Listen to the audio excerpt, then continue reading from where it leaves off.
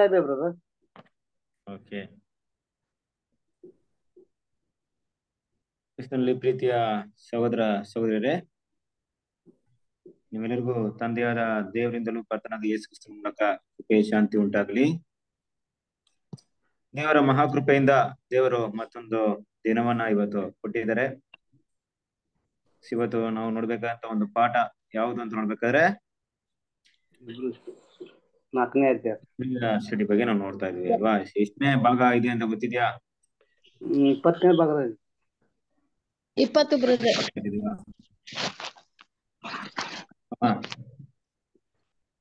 20 confirm ಅಲ್ವಾ? Okay, ಸರಿ. ನಾವು 20ನೇ ಒಂದು ಭಾಗದಲ್ಲಿ ಈಗ ಇದೆ. ಸೊ 20ನೇ ಒಂದು ಭಾಗ ಅಂತ ನೋಡ್ಬೇಕಾದ್ರೆ 4ನೇ ಅಧ್ಯಾಯ ಅಲ್ವಾ? 4ನೇ ಅಧ್ಯಾಯದ ಒಂದು ಕೊನೆ ಭಾಗದಲ್ಲಿ ನಾವು ಇದ್ದೇವೆ. ಹಾಗೆ ನನ್ನ ಸ್ಕ್ರೀನ್ ನೇಮ್ ಎಲ್ಲರಿಗೂ ಕಾಣಿಸ್ತಾ ಇದೆಯಾ? ಇಲ್ಲ ರೀ, ಫೋಟೋ ಕಾಣ್ತಾ ಇದೆ. ಫೋಟೋ ಕಾಣಿಸ್ತಾ ಇದೆಯಾ?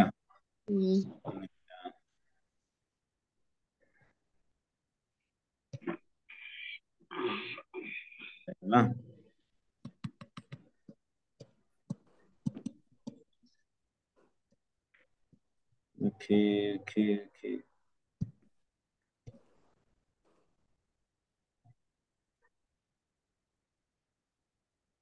ಈಗ ಕಾಣಿಸ್ತಿದ್ಯಾ ಸ್ಕ್ರೀನ್?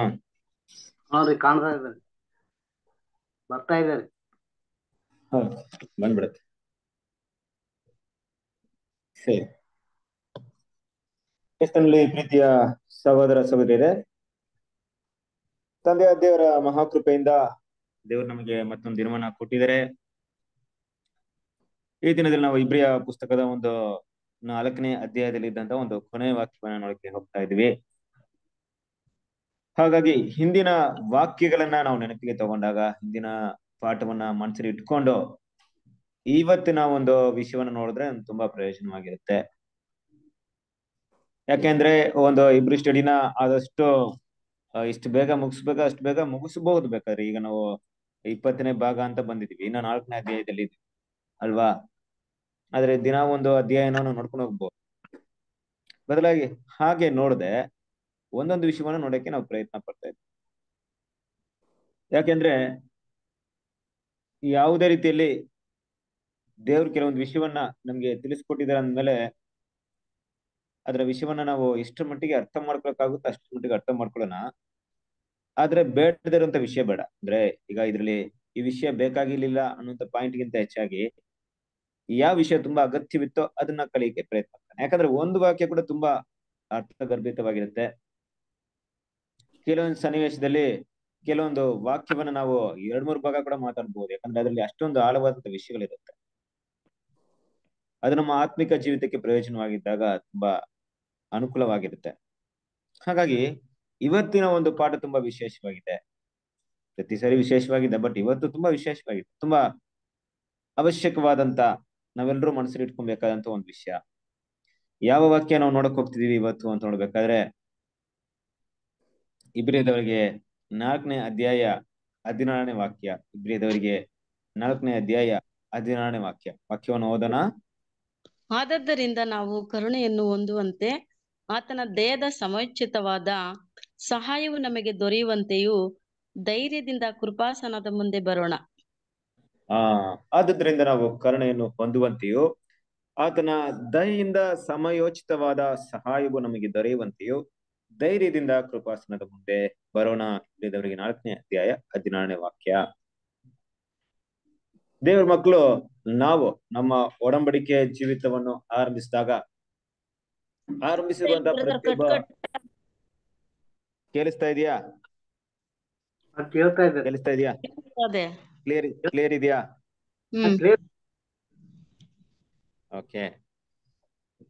ದೇವ್ರ ಮಕ್ಕಳು ನಾವು ಈ ಒಂದು ಕ್ರಿಸ್ತನ ಜೀವಿತದಲ್ಲಿ ಬಲಿಯ ಜೀವಿತವನ್ನು ಆರಂಭಿಸಿದಾಗ, ಅಂದ್ರೆ ಕಾನ್ಸಿಕ್ರೇಷನ್ ಮಾಡ್ಕೊಂಡಾಗ, ಒಡಂಬಡಿಕೆ ಮಾಡ್ಕೊಂಡಾಗ, ಇನ್ನು ಕೆಲವರಿಗೆ ಅರ್ಥವಾಗೋ ರೀತಿಯಲ್ಲಿ ಹೇಳ್ಬೇಕಾದ್ರೆ ನಾವು ದೀಕ್ಷಾ ಸ್ನಾನವನ್ನ ಮಾಡೋದ್ರ ಮೂಲಕ ದೇವ್ರ ಜೊತೆಗೆ ನಾವು ಪ್ರತಿಜ್ಞೆ ಮಾಡ್ಕೊಂಡಾಗ, ಆಗ ನಮ್ಮ ಒಂದು ಮನಸ್ಸಲ್ಲಿದ್ದಂತ ವಿಷಯವೇನು, ನಮ್ಮ ಮನಸ್ಸಲ್ಲಿದ್ದಂತ ಒಂದು ಉದ್ದೇಶವೇನು, ಒಂದು ಗುರಿ ಏನಿತ್ತು ಅಂತಂದ್ರೆ ನಾವೆಲ್ಲರೂ ಕ್ರಿಸ್ತನ ಸ್ವಾರೂಪ್ಯದಲ್ಲಿ ಬೆಳಿಬೇಕು. ಕ್ರಿಸ್ತನ ಸ್ವಾರೂಪ್ಯದಲ್ಲಿ ಬೆಳೆಯೋದು ಅಂದ್ರೆ ಹಾಗೆ ದಿನ ನಾವು ಊಟವನ್ನ ತಿಂದು ಮಗು ಬೆಳೀತಾ ಇರುತ್ತಲ್ಲ, ಊಟ ತಿಂತಾ ಇದ್ರೆ ಮಗು ಬೆಳಿತಾನೆ ಇರುತ್ತೆ. ಆ ರೀತಿ ಬೆಳೆಯುವಂತ ವಿಷಯವಲ್ಲ. ಕ್ರಿಸ್ತನ ಸ್ವರೂಪದಲ್ಲಿ ಬೆಳೆಯೋದಕ್ಕೆ ಅನುಕೂಲತೆಗಳು ತುಂಬಾ ಕಡಿಮೆ, ಅನಾನುಕೂಲತೆಗಳೇ ತುಂಬಾ ಹೆಚ್ಚಿದೆ. ನಮಗೆ ಅಡ್ಡಿ ಮಾಡುವಂತ ವಿಷಯನೇ ತುಂಬಾ ಇದೆ. ಅಂತಹ ಒಂದು ವಾತಾವರಣದಲ್ಲಿ, ಅಂತ ಒಂದು ಪರಿಸ್ಥಿತಿಯಲ್ಲಿ, ಅಂತಹ ಸನ್ನಿವೇಶದಲ್ಲಿ ದೇವರು ನಮ್ಮನ್ನ ಕರೆದಿದ್ದಾರೆ. ದೇವರು ನಮ್ಮನ್ನ ಎಲ್ಲಾ ಒಂದು ಸನ್ನಿವೇಶ ಕೂಡ ತುಂಬಾ ಹಿತಕರವಾದಂತ ಒಂದು ಪರಿಸ್ಥಿತಿಯಲ್ಲಿ ಕರೀದೆ.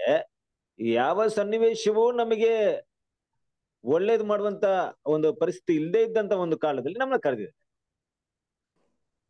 ಕರೆದಾಗ್ಲೇ ನಮ್ಗೆ ಮಾಹಿತಿಯನ್ನ ಕೊಟ್ಟಿದ್ದಾರೆ ಕೂಡ. ಏನಂತ ಕೊಟ್ಟಿದ್ದಾರೆ ನೋಡಿ, ನೀವು ಕ್ರಿಸ್ತನ ಸಾರೂಪ್ಯದಲ್ಲಿ ಬೆಳಿಬೇಕು ಅಂತ ಬಂದಿದ್ದೀರಾ, ಆದ್ರೆ ಇಂಥವ್ರು ನಿಮ್ಮನ್ನ ಬೆಳೆಯೋದಿಕ್ಕೆ ಬಿಡಲ್ಲ ಅಂತ. ಯಾರು ಅಂದ್ರೆ, ಮೊದಲ ಬಗ್ಗೆ ನಿಮ್ಗೆ ಇಂಟ್ರೊಡ್ಯೂಸ್ ಮಾಡಿಕೊಟ್ರು ನೋಡಿ, ಸೈತಾನ ಯಾರು ಗೊತ್ತಾ ಅಂತ ಅವ್ರ ಬಗ್ಗೆ ನಮ್ಗೆ ಮಾಹಿತಿ ಕೊಟ್ಟಿದ್ದಾರೆ. ಅವರು ಏನ್ ಮಾಡ್ತಾರೆ, ಆ ಒಂದು ಸೃಷ್ಟಿ ಏನೆಲ್ಲ ಮಾಡುತ್ತೆ, ಏನಾಗಿದ್ದಾರೆ, ಮತ್ತೆ ಎಷ್ಟು ವರ್ಷಗಳ ಮನುಷ್ಯನ ಒಡನಾಟಿನಲ್ಲಿ ಅನುಭವವಿದೆ ಅನ್ನುವಂಥ ವಿಷಯವನ್ನು ಕೂಡ ತಿಳಿಸ್ಕೊಟ್ಟಿದ್ದಾರೆ. ಆ ಒಂದು ಸೃಷ್ಟಿ ನಿಮಗೆ ವಿರುದ್ಧವಾಗಿರುತ್ತೆ, ಆದ್ರೆ ನಿಮ್ ಕಣ್ಣಿಗೆ ಕಾಣಿಸಲ್ಲ. ನೀವು ಕೂಡ ಅದನ್ನ ಹೋರಾಡಿ ಜಯಿಸ್ಬೇಕು ಅನ್ನೋಂಥ ವಿಷಯವನ್ನ ಮುಂದಿಟ್ರು. ಅದು ಒಂದು ಮಾತ್ರನ ಅಂದ್ರೆ ಇನ್ನೊಂದು ವಿಷಯನ ಹೇಳಿದ್ರು ನೋಡಿ, ಲೋಕದಲ್ಲಿರುವಂತ ಸಿಸ್ಟಮ್ ಇರ್ಬೋದು, ಲೋಕದ ವಿಷಯಗಳಿರ್ಬೋದು, ಯಾವುದು ಕೂಡ ನಿಮಗೆ ಹಿತಕರವಾಗಿರೋದಿಲ್ಲ. ನೀವು ಮಾಡೋಂಥ ಒಡಂಬಡಿಕೆಯನ್ನ ತುಂಬಾ ಹೊಗಳಿ ಒಳ್ಳೆ ಕೆಲಸ ಮಾಡಿದಿರಾ, ಒಳ್ಳೆ ವಿಷಯ ಮಾಡಿದಿರಾ, ಮುಂದುವರಿಸಿ, ನಾವು ನಿಮ್ಗೆ ಸಹಾಯಕರಾಗಿರ್ತೀವಿ, ನೀವು ಕೊನೆ ತನಕ ನಾವು ನಿಮ್ಗೆ ಸಪೋರ್ಟ್ ಮಾಡ್ತೀವಿ ಅಂತ ಲೋಕ ಯಾವತ್ತೂ ಹೇಳಲ್ಲ. ಆದ್ರೆ ನಾವು ಲೋಕದ ಎದುರು ದಿಕ್ಕಿನಲ್ಲಿ ಹೋಗ್ಬೇಕಾದಂತ ಒಂದು ಸನ್ನಿವೇಶದಲ್ಲಿ ಇದೀವಿ. ಆದ್ರಿಂದ ಲೋಕ ಕೂಡ ಒಂದು ಶತ್ರುವಾಗಿದೆ. ಮತ್ತೊಂದ್ ಕಡೆಯಲ್ಲಿ ದೇವರೇ, ಎರಡೇ ಶತ್ರುನ ನಮ್ಗೆ ಇರೋದು, ಈ ಶತ್ರು ನೋಡಿದ್ರೆ ಭಯವಾಗ್ತಿದ್ಯಲ್ಲಪ್ಪ ಅಂದ್ರೆ ಇದಲ್ಲ, ಇದಕ್ಕಿಂತ ಏನೋ ಒಂದ್ ದೊಡ್ಡ ಶತ್ರು ಇದೆ. ಈ ಶತ್ರುಗಳನ್ನ ಎದುರಿಸ್ಬೋದು, ಆದ್ರೆ ಆ ಶತ್ರುನ ಎದುರಿಸೋದು ತುಂಬಾನೇ ಕಷ್ಟ. ಯಾರು ಆ ಶತ್ರು ಅಂದ್ರೆ ನಿನಗೆ ಶತ್ರು ಅಂತ ಅಲ್ವಾ? ನಮ್ಮ ಹಳೆಯ ಸ್ವಭಾವ, ಹಳೆಯ ಭಾವನೆಗಳು, ಆದಾಮ್ನಿಂದ ಬಂದಂತ ಬಲಹೀನತೆಗಳು, ನಮ್ಮ ತಾಯಿ ಹೊಟ್ಟೆಲ್ ನಾವು ಹುಟ್ಟಿದಾಗ್ಲೇ ಪಾಪದಲ್ಲಿ ಹುಟ್ಟಿದೀವಿ ಅಂದ್ಮೇಲೆ ಈ ಲೋಕ ನಮ್ಮ ಹಿಂದಿನ ತಲೆಮಾರಿಯಿಂದ ಏನೆಲ್ಲಾ ಬಂದಿಯೋ ಅದನ್ನ ಜೀನ್ ಮೂಲಕ ಬಂದ್ಬಿಡುತ್ತೆ ಅಂತ ಹೇಳ್ತಾರೆ ಅಲ್ವಾ? ನಮ್ಮ DNA ಮೂಲಕ ನಮ್ಗೆ ಬಂದ್ಬಿಡುತ್ತೆ, ಆ ಮಾಹಿತಿ ಬಂದ್ಬಿಡುತ್ತೆ. ರೋಗ ಕೂಡ ಈಗ ಹೋಗುತ್ತೆ. ಒಬ್ಬರಿಗೆ ಒಂದು ರೋಗ ಆಯ್ತು ಅಂದ್ರೆ ಈಗ ಡಾಕ್ಟರ್ ಏನ್ ಮಾಡ್ತಾರೆ, ನಿಮ್ಮ ವಂಶದಲ್ಲಿ ಯಾರ್ದು ಇತ್ತ ಅಂತ ಕೇಳ್ತಾರೆ. ಅಷ್ಟ್ರ ಮಟ್ಟಿಗೆ ನಾವು ತಾಯಿ ಹೊಟ್ಟೆಯಲ್ಲ ಅಂತ ವಿಷಯಗಳನ್ನ, ಆನುವಂಶಿಕತೆಯನ್ನ ಹೊತ್ಕೊಂಡ್ ಬಂದ್ಬಿಟ್ಟಿದೀವಿ ನಮ್ಮ ಗುಣಗಳಲ್ಲಿ, ನಮ್ಮ ದೇಹದಲ್ಲಿ, ಶರೀರದಲ್ಲಿ. ಅದಕ್ಕೆ ದಾವೀದನು ಹೇಳ್ಬೇಕಾದ್ರೆ ನನ್ನ ತಾಯಿ ಹೊಟ್ಟೆದಲ್ಲಿ ಹುಟ್ಟಿದಾಗಲೇ ಪಾಪಿ ಅಂತ ವಿಷಯವನ್ನ ಹೇಳ್ತಾರೆ. ದೇವ್ರ ಮಕ್ಕಳು ಇದೆಲ್ಲವನ್ನ ಇಟ್ಕೊಂಡು ಯಾವ ನಂಬಿಕೆಯಲ್ಲಿ ನಾವು ಕ್ರಿಸ್ತನ ಸಾರೂಪ್ಯದಲ್ಲಿ ಬೆಳಿತೀವಿ ಅಂತ ಬಂದಿದ್ದೀವಿ, ಇದನ್ನ ಹೋರಾಡಿ ಜಯಿಸ್ತೀವಿ ಅಂತ ಯಾವ ನಂಬಿಕೆ ನಮ್ಗೆ ಬಲವಾಗಿದೆ? ನಾವು ಒಡಂಬಡಿಕೆ ಮಾಡ್ಕೊಂಡಾಗ್ಲೇ ಈ ವಿಷಯ ಎಲ್ಲ ನಮ್ಗೆ ತಿಳಿಸಲ್ಪಟ್ರು ಕೂಡ ಅದೆಲ್ಲ ಆ ಕಡೆ ಇರ್ಲಿ, ನಾನು ಕ್ರಿಸ್ತನ ಸಾರೂಪ್ಯದಲ್ಲಿ ಬೆಳಿತೀನಿ ಅನ್ಬಿಟ್ಟು ಯಾವ ನಂಬಿಕೆ ನಮ್ಗೆ ತುಂಬಾ ಬಲವಾಗಿತ್ತು? ಸಹೋದರರು ಸಹಾಯ ಮಾಡ್ತಾರಂತ ನಾವು, ಇಲ್ಲ ದೇವ್ರ ವಾಕ್ಯ, ಇಲ್ಲ ಬೇರೆ ಏನಾದ್ರೂ ಒಂದ್ ಕಡೆ ನಮ್ಗೆ ಸಹಾಯ ಬಂದ್ಬಿಡುತ್ತೆ, ನಮ್ಗೇನೋ ಆಶೀರ್ವಾದ ಬಂದ್ಬಿಡುತ್ತೆ. ಅಲ್ಲ, ದೇವ್ರು ಯಾವಾಗ್ಲೂ ಕೂಡ ನಮ್ಮ ಆಶೀರ್ವಾದ ರೀತಿಯಲ್ಲಿ ಭೂಮಿಯಲ್ಲಿ ಕರೀಲಿಲ್ಲ. ಇನ್ನು ಹೆಚ್ಚಾಗಿ ಹೇಳ್ಬೇಕಾದ್ರೆ ಭೂಮಿಗೆ ಸಂಬಂಧಪಟ್ಟಂತ ಯಾವುದೇ ಆಶೀರ್ವಾದವನ್ನ ದೇವರ ಮಕ್ಕಳಿಗೆ, ನೂತನ ಸೃಷ್ಟಿಗಳಿಗೆ ಯಾವಾಗ್ಲೂ ಕೂಡ ವಾಗ್ದಾನ ಮಾಡಲೇ ಇಲ್ಲ. ನಿಮ್ಮ ಶರೀರ ನಿಮ್ಗೆ ಒಳ್ಳೇದಾಗಿರುತ್ತೆ, ನೀವು ಆರೋಗ್ಯವಂತರಾಗಿರ್ತೀರಾ, ನಿಮಗೆ ಯಾವುದೇ ರೀತಿಯಲ್ಲಿ ಶಾರೀರಿಕವಾದ ಕೊರತೆಗಳಿರಲ್ಲ, ಅಲ್ಲ ನಿಮಗೆ ಒಳ್ಳೆ ಒಂದು ಹೆಸರು ಬರುತ್ತೆ, ಆ ರೀತಿಯಾದ ಯಾವುದೇ ಒಂದು ವಿಷಯವನ್ನ ದೇವರು ಯಾವಾಗ್ಲೂ ವಾಗ್ದಾನ ಮಾಡಿ. ಹಾಗಿರ್ಬೇಕಾದ್ರೆ ನೆನೆಸ್ಕೊಂಡ್ರೆ ಕೂಡ ಭಯ ಅನ್ಸುತ್ತೆ. ಯಾಕಂದ್ರೆ ನಾವು ಹೋರಾಡಂತ ಶತ್ರು ನಮ್ಮ ಕಣ್ಣಿಗೆ ಕಾಣಿಸುವಂತವರಲ್ಲ. ನಮ್ ಮುಂದೆ ಒಬ್ಬ ವ್ಯಕ್ತಿ ಇದ್ರೆ, ಆತನ ಶತ್ರು ಆಗಿದ್ರೆ, ನಮ್ಮಲ್ಲಿ ಬಲ ಇಲ್ಲದೆ ಇದ್ರು ಕೂಡ ಅವ್ನು ಏನಾದ್ರೂ ಮಾಡೋಣ ಓಡಿನ ಅಂತ ಮೈಂಡ್ ಅನ್ಸುತ್ತೆ. ಸೇಡು ತೀರ್ಸ್ಕೊಳಕ್ಕೆ ಅವ್ನು ಮಾಡಿದ ಒಂದು ಪ್ರತಿಕಾರಕ್ಕೆ ನಮ್ಗೆ ಮಾಡಿದಂತ ಒಂದು ಏನು ಒಂದು ಕಷ್ಟವನ್ನು ಕೊಟ್ಟಿದ್ದಾನೋ ಅದಕ್ಕೆ ಪ್ರತಿಯಾಗಿ ಏನಾದ್ರು ಮಾಡ್ಬೇಕಂತ ಮನಸ್ಸು ಮಾಡ್ಕೊಂಡು ಏನೋ ಮಾಡ್ಬಿಡ್ತಾರೆ. ಈ ಪ್ರಪಂಚದಲ್ಲಿ ಅದೆಲ್ಲ ನಡೀತಾರದು ನೋಡಿ. ಈಗೆಲ್ಲ ನಿಮ್ ಮೂವೀಸ್ ಎಲ್ಲ ನೋಡಿದ್ರೆ ಅದೆಲ್ಲ ಅದನ್ನ ಬೇಸ್ ಮಾಡಿರೋದು. ಒಬ್ರು ಏನೋ ಮಾಡಿರ್ತಾರೆ, ಅದನ್ನ ಬದಲಾಗಿ ಅವ್ನು ಸೇಡ್ ತೀರಿಸ್ತಾ ಇರ್ತಾರೆ ಅಷ್ಟೇ. ಯಾಕೆಂದ್ರೆ ಅವನ ಶತ್ರು ಕಣ್ಣಿಗೆ ಕಾಣಿಸ್ತಾ ಇದ್ದ, ಅವನಿಷ್ಟೇ ದೊಡ್ಡ ವ್ಯಕ್ತಿ ಆದ್ರೂ ಅವನು ಮಾಂಸದಲ್ಲಿದ್ದ.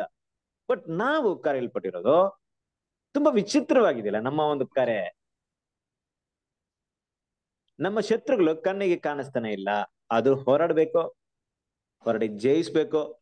ಯಾಕಂದ್ರೆ ಈ ಶತ್ರುಗಳು ನಮ್ಮನ್ನ ಯಾವಾಗಲೂ ಕ್ರಿಸ್ತನ ಸಾರೂಪ್ಯದಲ್ಲಿ ಬೆಳೆಯೋದಿಕ್ಕೆ ಬಿಡೋದೇ ಇಲ್ಲ. ಪ್ರತಿ ಕ್ಷಣ ಆಯ್ತಪ್ಪ ಶತ್ರು ಇವತ್ ಬಂದ, ಮುಂದಿನ ತಿಂಗಳು ಬರ್ತಾನೆ ಇಲ್ಲ, ಮುಂದಿನ ವಾರ ಬರ್ತಾನೆ ಇಲ್ಲ, ನೆಕ್ಸ್ಟ್ ಡೇ ಬರ್ತಾನೆ ಇಲ್ಲ. ಇನ್ನ ಹೋಗ್ಬಿಟ್ಟು ಬರೋ ಶತ್ರು ಆಗಿರೋ ಅಂತಾರ, ನಮ್ ಜೊತೆಗಿರೋ ಶತ್ರು ಆಗಿರೋ ಹೇಗಿರುತ್ತೆ? ನನ್ ಜೊತೆಗೆ ಉಳ್ಕೊಂಡ್ಬಿಟ್ಟಿದ್ದಾನೆ ಶತ್ರು, ಹೇಗಿರುತ್ತೆ ನಮ್ಮ ಹೋರಾಟ? ಯಾಕೆ ಈ ವಿಷಯವನ್ನ ಹೇಳ್ತಾ ಇದೀನಂದ್ರೆ, ದೇವ್ರ ಮಕ್ಕಳು ಕ್ರಿಸ್ತನ ಸಾರೂಪ್ಯದಲ್ಲಿ ನಿಜವಾಗಿ ಬೆಳಿಬೇಕು ಅಂತ ಮನಸ್ಸಿಡೋರು ಇಷ್ಟರಲ್ಲಾಗ್ಲೇ ಈ ವಿಷಯಗಳೆಲ್ಲ ಅರ್ಥ ಮಾಡ್ಕೊಂಡಿರ್ತಾರೆ, ಯಾವ ವಿಷಯವನ್ನ ನಾನು ಹೇಳ್ತಾ ಇದ್ದೀನಿ ಅಂತ. ಖಂಡಿತವಾಗ್ಲು ಅವರು ಧೈರ್ಯದಿಂದ ಹೋಗ್ತಾ ಇದಾರಂದ್ರೆ ಇವತ್ತು ನೋಡುವಂತ ಪಾಠವನ್ನ ತುಂಬಾ ಚೆನ್ನಾಗಿ ಅರ್ಥ ಮಾಡ್ಕೊಂಡ್ಬಿಟ್ಟಿದ್ದಾರೆ ಅಂತ ಅರ್ಥ. ಇಲ್ಲ ಅವ್ರ ಕೈಲಿ ಓಡಕ್ಕಾಗ್ತಿಲ್ಲ ಅಂತಿದ್ರೆ ಇವತ್ತಿನ ಪಾಠದ ಒಂದು ವಿಷಯ ಅವ್ರಿಗೆ ಮಹತ್ವ ಅವ್ರಿಗೆ ಗೊತ್ತಿಲ್ಲ ಅಂತ ಅರ್ಥ.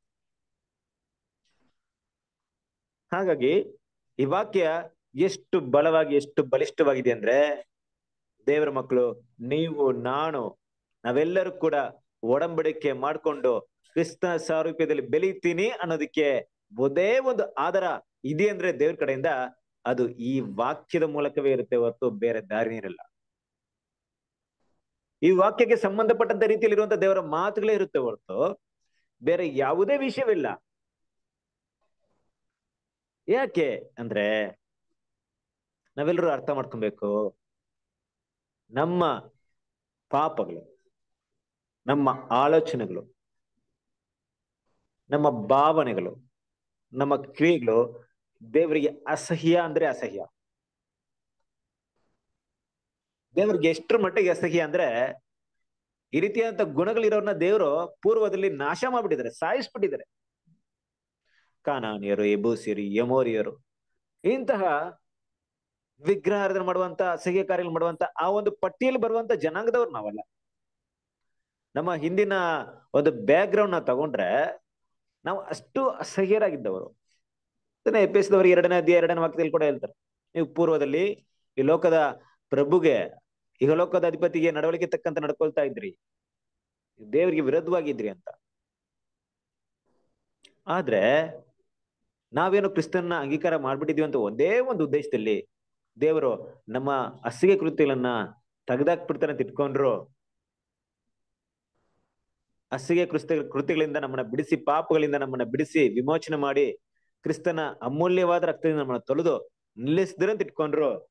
ಆ ಕ್ಷಣ ನಾವು ಸಂಪೂರ್ಣವಾಗಿ ಪರಿಪೂರ್ಣವಾಗಿ ಪರಿಶುದ್ಧರಲ್ಲ ಅನ್ನೋದು ನಮ್ಮೆಲ್ರಿಗೂ ಗೊತ್ತುಂಟು. ಯಾಕೆಂದ್ರೆ ಪರಿಶುದ್ಧತ್ವ ಅನ್ನುವಂತ ಒಂದು ವಿಷಯವನ್ನ ನಾವು ದಿನೇ ದಿನೇ ದಿನೇ ದಿನೇ ಗುರಿ ಮಾಡ್ಕೊಂಡು ಅದನ್ನ ಮುಟ್ಟಕ್ಕೆ ಓಡ್ಬೇಕಾಗಿದೆ. ಆ ಒಂದು ಭಾವನೆಯಲ್ಲಿ ಹೊಡುವಂತ ದೇವ್ರ ಮಕ್ಕಳಿಗೆ ಇವತ್ತಿನ ಈ ವಾಕ್ಯವನ್ನ ಸರಿಯಾಗಿ ನಾವು ಎಷ್ಟರ ಮಟ್ಟಿಗೆ ಅರ್ಥ ಮಾಡ್ಕೊಳ್ತೀವೋ, ಯಾವ ಒಬ್ಬ ನೂತನ ಸೃಷ್ಟಿ ವಿಷಯವನ್ನ ಸ್ಪಷ್ಟವಾಗಿ ಅರ್ಥ ಮಾಡ್ಕೊಳ್ತಾರೋ, ನಿಜವಾಗ್ಲೂ ಈ ವಾಕ್ಯ ಯಾವ ರೀತಿ ಇರುತ್ತಂದ್ರೆ ಆತ ಸಭೆಯಲ್ಲಿ 1,44,000 ಒಬ್ಬಳಾಗಿರ್ತಾರೆ. ಅರ್ಥ ಮಾಡ್ಕೊಂಡಿರ್ತೀರ ಅಂದ್ರೆ ಈಗ ನಾನು ಕೂಡ ನಿಮ್ ಪಾಠ ತೆಗಿತಾ ಇದ್ದೀನಿ, ನಾನು ಅರ್ಥ ಮಾಡ್ಕೊಂಡ್ಬಿಟ್ಟಿದ್ದೀನಿ ಅಂತ ಅರ್ಥನಾ? ಅಲ್ಲ. ಅರ್ಥ ಮಾಡ್ಕೊಳ್ಳೋದು ಅಂದ್ರೆ ಅದನ್ನ ಮನಸ್ಸಲ್ಲಿ ಇಟ್ಟು ನಡವಳಿಕೆಯಲ್ಲಿ ತರೋದು, ಕ್ರಿಯೆಯಲ್ಲಿ ತರೋದು. ತುಂಬಾ ಜನ ಇದಾರೆ ಅದಕ್ಕೆ ಪಾಠ ತೆಗೆದ್ರಲ್ಲ, ಓಕೆ ನೋಡಿ ಬ್ರದರ್ಗೆ ತುಂಬಾ ಅರ್ಥವಾಗ್ಬಿಟ್ಟಿರುತ್ತೆ, ಬ್ರದರ್ ಇನ್ನ ಸಭೆ ಆಗ್ಬಿಟ್ಟಿರ್ತಾರೆ, ಆತರ ಭಾವನೆ ಅಲ್ಲ, ಆತರ ಆಲೋಚನೆ ಹೋಗ್ಬಾರ್ದು. ನಾವು ಎಲ್ರು ಮಾತಾಡ್ಬೋದು, ನಾನ್ ಮಾತಾಡಿದಂತ ವಿಷಯ ನಿಮ್ಗೂ ಅರ್ಥವಾಗ್ಬಿಡುತ್ತೆ. ಆದ್ರೆ ಅದನ್ನ ನಮ್ಮ ದಿನನಿತ್ಯ ಜೀವನದಲ್ಲಿ ನಾವು ಅಳವಡಿಸದೆ ಹೋದರೆ ನಾವು ಖಂಡಿತವಾಗಿಯೂ ಕ್ರಿಸ್ತನ ಸಾರೂಪ್ಯವನ್ನ ಬೆಳೆಯೋದಿಕ್ಕೆ 100% ಚಾನ್ಸೇ ಇಲ್ಲ. ಹಾಗಾದ್ರೆ ಅಷ್ಟು ಒಂದು ಮಹತ್ವವಾದ ವಿಷಯವನ್ನ ಈ ವಾಕ್ಯ ಒಳಗೊಂಡಿದ್ಯಾ? ಈ ವಾಕ್ಯದಲ್ಲಿ ಅಷ್ಟೊಂದು ಒಂದು ವಿಷಯ ಅಡಕವಾಗಿದ್ಯಾ ಅಂತ ದೇವ್ರ ಮಕ್ಕಳು ನಾವು ಅದನ್ನ ಅರ್ಥ ಮಾಡ್ಕೊಂಡಾಗ ಗೊತ್ತಾಗುತ್ತೆ. ಇದನ್ನ ಅಪೊಸ್ತಲ ಪಾಲ್ ಏನ್ ಮಾಡಿದ್ದಾರೆ, ಅರ್ಥ ಮಾಡ್ಕೊಂಡಿದ್ದಾರೆ. ನೋಡಿ, ಅಪೊಸ್ತಲ ಪಾಲ್ ಬರೆದಂತ ಸ್ಟೈಲ್ ನ ನೀವು ಅರ್ಥ ಮಾಡ್ಕೊಬಹುದು. ಯಾಕಂದ್ರೆ ಇಬ್ರಿಯದವರಿಗೆ ಬರಿಬೇಕಾದ್ರೆ ಅವರನ್ನೇ ಮನಸ್ಸಲ್ಲಿ ಇಟ್ಕೊಂಡು ಇದನ್ನ ಬರಿತಾ ಇದ್ದಾರೆ. ಹಾಗಂತ ನಮಗೆ ಇದು ಅನ್ವಯವಾಗಲ್ಲ ಅಂತ ಅರ್ಥ ಅಲ್ಲ. ಅವ್ರನ್ನ ಮನಸ್ಸಲ್ಲಿ ಬರಿಬೇಕಾದ್ರೆ ಯಾವ ಉದ್ದೇಶದಿಂದ ಬರ್ದಿರ್ಬೋದು ಅಂದ್ರೆ, ನೀವು ವರ್ಷ ದೇವರ ಬಳಿ ಏನ್ ಮಾಡ್ತಿದ್ರಿ? ಪಾಪ ಪರಿಹಾರಕ್ಕೋಸ್ಕರ ಹೋಗ್ತಾ ಇದ್ರಿ, ಪಾಪ ಕ್ಷಮಾಪಣೆಗೋಸ್ಕರ ಹೋಗ್ತಾ ಇದ್ರಿ. ಅಲ್ಲಿ ನಿಮ್ಗೆ ಪಾಪ ನಿವಾರಣೆ ದಿನ ನಡೀತಾ ಇತ್ತು. ಆದ್ರೆ ನಿಮ್ಗೊಂದು ವಿಷಯ ಗೊತ್ತಿದ್ಯಾ? ಅದು ಛಾಯೆ ಮಾತ್ರ. ಅದು ನಿಜ ಸ್ವರೂಪ ಬೇರೆ ಆಗಿದೆ. ಆ ನಿಜ ಸ್ವರೂಪ ಏನಂದ್ರೆ ನಮ್ಮ ಕರ್ತನಾದ ಯೇಸು ಕ್ರಿಸ್ತನು ನಿಜ ಸ್ವರೂಪ. ಹಾಗಿರ್ಬೇಕಾದ್ರೆ ಕರ್ತನಾದ ಯೇಸು ಕ್ರಿಸ್ತನು ಅದೇ ರೀತಿಯಾದಂತ ವರ್ಷ ಹೇಗೆ ಬಲಿಗಳನ್ನ ಸಮರ್ಪಣೆ ಮಾಡ್ತಾರೋ ಆ ರೀತಿಯಾಗಿ ವರ್ಷ ಶಿಲುಬೆಯಲ್ಲಿ ಮಾಡುವಂತ ಸಾಧ್ಯತೆಗೋಸ್ಕರ ದೇವರು ಏನ್ ಮಾಡಿಲ್ಲ, ಅವ್ರನ್ನ ಭೂಮಿಗೆ ಕಳಿಸ್ದೆ ಒಂದೇ ಬಾರಿ ಸಂಪೂರ್ಣ ಮರಣವನ್ನ, ಸಂಪೂರ್ಣ ಪಾಪವನ್ನು ನೀಗಿಸೋದಕ್ಕೆ ಒಂದೇ ಸರಿ ಮರಣವನ್ನು ಹೊಂದಬೇಕಾಯ್ತು. ಹಾಗಿರ್ಬೇಕಾದ್ರೆ ಆ ಒಂದು ಸರಿ ಕ್ರಿಸ್ತನ ಮರಣ ಹೊಂದಿದ್ದೇನೋ ನಿಜ ಆಯ್ತು, ಆದ್ರೆ ಆ ಒಂದು ಕ್ಷಣ ನಮ್ಮ ಪಾಪ ಸಂಪೂರ್ಣವಾಗಿ ತೊಳೆದು ನಿಜವಾಯ್ತು. ಆದ್ರೆ ಅವತ್ತಿಂದ ನಾವು ಎಂದಿಗೂ ಪಾಪ ಮಾಡದೆ ಇದ್ಬಿಡ್ತೀವ ಅನ್ನೋಂಥ ವಿಷಯ ಬಂದಾಗ ಖಂಡಿತವಾಗ್ಲು ಇಲ್ಲ. ಸೊ ದೇವ್ರ ಮಕ್ಕಳು, ನಾವು ಮತ್ತೆ ಪಾಪ ಮಾಡಿದಾಗ ನಾವು ಯಾವ ಒಂದು ದೃಷ್ಟಿಕೋನದಲ್ಲಿ ಒಡಂಬಡಿಕೆ ಮಾಡ್ಕೊಂತೀವೋ, ಒಡಂಬಡಿಕೆ ಮಾಡ್ಕೊಂಡಾಗ ದೇವ್ರು ನಮ್ಮನ್ನ ಕ್ಷಮಿಸಿದ್ರೋ ಆ ಕ್ಷಮಾಪಣೆಯೇ ಸಾಕಾಗುತ್ತಾ? ನಾನು ನಿನ್ನ ಕ್ಷಮಿಸ್ಬಿಟ್ಟಿದ್ದೀನಿ, ಆಗ್ಲೇ ಕ್ಷಮಿಸ್ಬಿಟ್ಟಿದ್ದೀನಲ್ಲ, ನೀನ್ ಮುಂದೆ ಮಾಡಿದ್ರು ಮತ್ತೆ ಹಿಂದೆ ಕ್ಷಮಿಸ್ಬಿಟ್ಟಿದ್ದೀನಿ, ಅದೇ ಕ್ಷಮಾಪಣೆ ಸಾಕಾಗುತ್ತಾ? ಮತ್ತೆ ನಾನು ಪಾಪ ಮಾಡಿದಾಗ ದೇವ್ರಿಟ್ಟಿರುವಂತ ವ್ಯವಸ್ಥೆ ಏನು ಅಲ್ವಾ? ಪಾಪದ ಬಗ್ಗೆ ನಾವು ತುಂಬಾ ಅದನ್ನ ದೀರ್ಘವಾಗಿ ನಾವು ಅಭ್ಯಾಸ ಮಾಡಕ್ ಹೋಗಲ್ಲ ಇಲ್ಲಿ. ಆದ್ರೆ ದೇವ್ರ ಮಕ್ಕಳು ಅವರವರ ಮನಸ್ಸಿನಲ್ಲಿ ಹೇಗೆ ಅದನ್ನ ತಗೊಳ್ತೀವಿ ಅನ್ನೋದ್ರ ಮಟ್ಟಿಗಿರುತ್ತೆ ನೋಡ್ರಿ. ಈಗ ನಾನ್ ಬಂದ್ಬಿಟ್ಟು ಒಂದು ಸುಳ್ಳು ಹೇಳ್ತೀನಿ, ಒಂದು ಸುಳ್ಳು ಹೇಳಿರ್ತೀನಿ ಸಹೋದರ ಹತ್ರ, ನನ್ ಮನಸ್ಸು ಚುಚ್ಚೋದೇ ಇಲ್ಲ, ನೋವ್ಸೋದೇ ಇಲ್ಲ. ನಾನು ಏನ್ ಸುಳ್ಳು, ಸಣ್ಣ ಸುಳ್ಳು ಹೇಳಿದ್ದೀನಿ ಅಷ್ಟೇ ಬಿಡ, ಅದೇನ್ ದೊಡ್ಡ ವಿಷಯ ಇಲ್ಲ. ಆದ್ರೆ ಯಾವುದೋ ಒಂದು ಸಹೋದರಿಗೆ ಒಂದು ಸುಳ್ಳು ಹೇಳ್ಬಿಟ್ರು, ತಕ್ಷಣ ಅವ್ರ ಮನಸ್ಸಿಗೆ ತುಂಬಾ ಗಾಯ ಆಯ್ತು. ಅಯ್ಯೋ ನಾನ್ ಸಹೋದರ ಹತ್ರ ಸುಳ್ಳು ಹೇಳ್ಬಿಟ್ನಲ್ಲ, ಈ ತರ ಸುಳ್ಳು ಹೇಳ್ಬಿಟ್ನಲ್ಲ ಅನ್ನುವಂತ ಚುಚ್ಚುವಂತ ಭಾವನೆ ಬಂತು ಅಂತ ಇಟ್ಕೊಳ್ಳಿ. ಇಲ್ಲಿ ಎರಡು ವಿಷಯಗಳನ್ನ ಅರ್ಥ ಮಾಡ್ಕೊಬೇಕು. ಒಂದು, ಇಬ್ರು ಸುಳ್ಳು ಹೇಳಿದ್ರು, ಒಬ್ರು ದೇವ್ರ ವಿರುದ್ಧ ಪಾಪ ಮಾಡಿದಂತ ಪಾಪವನ್ನ ಅತಿ ಬೇಗ ಅರ್ಥ ಮಾಡ್ಕೊಂಡ್ರು, ಅದನ್ನ ಬಿಟ್ಬಿಡ್ಬೇಕಂತ ಭಾವನೆ ಒಳಗಡೆ ಬಂದ್ರು. ಇನ್ನೊಬ್ರು ಅರ್ಥ ಮಾಡ್ಕೊಂಡ್ರು ಕೂಡ ಅದೇನು ದೊಡ್ಡದಲ್ಲ ಅನ್ಸುತ್ತ ಅವ್ರಿಗೆ. ಆದ್ರಿಂದ ಅವ್ರು ಏನ್ ಮಾಡಲ್ಲ, ಪಾಪವನ್ನ ತೆಗೆದಾಕಕ್ಕೆ ಯಾವುದೇ ಪ್ರಯತ್ನವನ್ನ ಪಡಲ್ಲ. ಹಾಗೆ ಸುಳ್ಳು ಹೇಳಿದಂತ ವ್ಯಕ್ತಿ ಏನ್ ಮಾಡ್ಬೋದು ಅಂದ್ರೆ ಮತ್ತೆ ಮತ್ತೆ ಸುಳ್ಳನ್ನ ಹೇಳ್ಬಹುದು, ಮತ್ತೆ ಮತ್ತೆ ಸುಳ್ಳನ್ನ ಹೇಳಿ ದೊಡ್ಡ ಮಟ್ಟಿಗೆ ಬೆಳಿಬಹುದು, ಮತ್ತೆ ಮತ್ತೆ ಆ ಪಾಪ ಮಾಡಿ ಆ ಪಾಪದಲ್ಲಿ ತುಂಬಾ ದೊಡ್ಡದವರೆಗೆ ಬೆಳಿಬಹುದು. ಮುಂದೊಂದು ದಿನ ಗೊತ್ತಾದ್ಮೇಲೆ, ತಾನು ದೊಡ್ಡ ಪಾಪ ಮಾಡಿದಂತ ಗೊತ್ತಾದ್ಮೇಲೆ ಅದನ್ನ ತೆಗೆದುಹಾಕೋದು ತುಂಬಾ ಕಷ್ಟವಾಗಬಹುದು. ಆದ್ರೆ ಯಾರು ಕ್ಷಣ ಮಾತ್ರದಲ್ಲಿ ಆ ತಪ್ಪನ್ನ ಅರ್ಥ ಮಾಡ್ಕೊಂಡ್ರು, ಅದನ್ನ ಬದಲಾವಣೆ ಮಾಡ್ಬೇಕಂತ ಮನಸ್ಸಲ್ಲಿ ತೀರ್ಮಾನ ಮಾಡ್ಕೊಂಡ್ರು, ಅವ್ರು ಬಂದು ಅದನ್ನ ತೆಗೆದಾಕಕ್ಕೆ ಪ್ರಯತ್ನ ಪಡ್ತಾರೆ. ಹೀಗೆ ತೆಗೆದಾಕೋರು ಏನ್ ಮಾಡ್ತಾರೆ ಅಂದ್ರೆ ಮತ್ತೆ ಮತ್ತೆ ಆ ತಪ್ಪನ್ನ ಮಾಡೋದ್ ಏನ್ ಮಾಡ್ತಾರೆ, ಕಡಿಮೆ ಮಾಡ್ತಾರೆ, ಕ್ರಮೇಣ ಆ ತಪ್ಪನ್ನ ಬಿಟ್ಬಿಡ್ತಾರೆ. ಆದ್ರೆ ಪ್ರತಿ ಸರಿ ಈ ರೀತಿ ತಪ್ಪು ಮಾಡೋದಕ್ಕೆ ಏನ್ ದೇವ್ರು ವ್ಯವಸ್ಥೆನ ಇಟ್ಟಿದ್ದಾರೆ? ಯಾವ ವ್ಯವಸ್ಥೆನ ಇಟ್ಟಿದ್ದಾರೆ? ದೇವ್ರ ಮಕ್ಕಳಿಗೆ ನಾವು ದೇವ್ರ ಹತ್ರ ಒಡಂಬಡಿಕೆ ಮಾಡ್ಕೊಳ್ಳೋದು ಎಷ್ಟು ಮುಖ್ಯವಾಗಿದೆಯೋ, ನಾವು ಹೀಗ್ ಮಾತಾಡುವಂತ ವಿಷಯಗಳು ತುಂಬಾ ಮುಖ್ಯವಾಗಿದೆ. ಒಡಂಬಡಿಕೆ ಮಾಡಿದ ತಕ್ಷಣ ನಾವ್ಯಾರು ಸಭೆ ಆಗಲ್ಲ. ಅದೇ ರೀತಿ ಇವತ್ತಿನ ವಾಕ್ಯ ವಿಷಯವನ್ನ ನಾವು ಮಾಡದೇ ಇದ್ರು ಖಂಡಿತವಾಗ್ಲೂ ಸಭೆ ಆಗಲ್ಲ. ಅದಕ್ಕೆ ವಾಕ್ಯ ಹೇಳ್ತಾ ಇದೆ, ಆದ್ರಿಂದ ನಾವು ಕರುಣೆಯನ್ನು ಹೊಂದುವಂತೆಯೂ ಆತನ ದಯೆಯಿಂದ ಸಮಯೋಚಿತವಾದ ಸಹಾಯ ನಮಗೆ ದೊರೆಯುವಂತೆಯೂ ಧೈರ್ಯದಿಂದ ಕೃಪಾಸನದ ಮುಂದೆ ಬರೋಣ. ಸಾಧ್ಯವಾದ್ರೆ ಈ ವಾಕ್ಯದ ಪ್ರತಿಯೊಂದು ವಿಷಯವನ್ನ ಸ್ಟಡಿ ಮಾಡಕ್ಕೆ ಪ್ರಯತ್ನ ಪಡೋಣ. ಖಂಡಿತ ಸಂಪೂರ್ಣವಾಗಿ ಸ್ಟಡಿ ಮಾಡಕ್ಕಾಗಲ್ಲ ಅಂತ ನನಗನ್ನಿಸ್ತಾ ಇದೆ. ನಾನು ಅರ್ಥ ಮಾಡ್ಕೊಂಡಿದ ಮಟ್ಟಿಗೆ ನನಗೆ ಅಷ್ಟೇ ಅನಿಸ್ತಾ ಇದೆ. ಇನ್ನ ನಿಮಗೇನಾದ್ರೂ ಇನ್ನು ಎಷ್ಟಾದ ವಿಷಯಗಳು ಗೊತ್ತಾಗಬಹುದು. ನೀವು ಇದನ್ನ ಮನಸ್ಸಲ್ಲಿ ಇಟ್ಕೊಂಡು ಇನ್ನೂ ಕೂಡ ನೀವು ಆಲೋಚನೆ ಮಾಡಿದ್ರೆ ದೇವರ ಆತ್ಮದ ಮೂಲಕ ನಿಮ್ಗೆ ಹೆಚ್ಚಾದ ಸತ್ಯವನ್ನ ದೇವ್ರು ನಿಮ್ಗೆ ಕೊಡಬಹುದು. ಆದ್ರಿಂದ ದೇವ್ರ ಮಕ್ಕಳು ಆದಷ್ಟು ಇಲ್ಲಿರುವಂತ ವಾಕ್ಯದ ಪ್ರತಿಯೊಂದು ವಿಷಯವನ್ನ ಕೂಡ ನಾವು ಅರ್ಥ ಮಾಡ್ಕೊಳ್ಳಕ್ಕೆ ಪ್ರಯತ್ನ ಪಡೋಣ. ಖಂಡಿತವಾಗ್ಲು ದೇವ್ರ ಅದಕ್ಕೆ ನಮಗೆ ದೇವರ ಆತ್ಮವನ್ನು ಕೊಡ್ಲಿ ಅಂತ ನಾವು ಕೇಳ್ಕೊಳ್ಳೋಣ. ಯಾಕೆ ಅಂದ್ರೆ ಇದನ್ನ ನಾವು ಸೀರಿಯಸ್ ಆಗಿ ತಗೊಂಡ್ರೆ, ತುಂಬಾ ಪ್ರಾಮುಖ್ಯತೆ ಉಳ್ಳದು ಅಂತ ತಗೊಂಡ್ರೆ, ನಮ್ಮ ಪ್ರತಿಯೊಂದು ಜೀವಿತದ ಪ್ರತಿಯೊಂದು ದಿನದಲ್ಲಿ ಈ ವಾಕ್ಯ ನಮ್ಮ ಮುಂದೆ ಇರುತ್ತೆ. ಅದು ನಮ್ಮ ಮನಸ್ಸಲ್ಲೇ ಎಲ್ಲ ನಮ್ಮ ಕ್ರಿಯೆಯಲ್ಲೇ ಇರುತ್ತೆ. ಅದರಿಂದ ನಾವು ನೋಡ್ತಾ ಇದೀವಿ. ಆದ್ರಿಂದ ನಾವು ಕರುಣೆಯನ್ನು ಹೊಂದುವಂತೆಯೂ, ಕರುಣೆಯನ್ನು ನೋಡ್ರಿ, ಕರುಣೆಯನ್ನು ಅಂತ ಒಂದು ವಿಷಯ.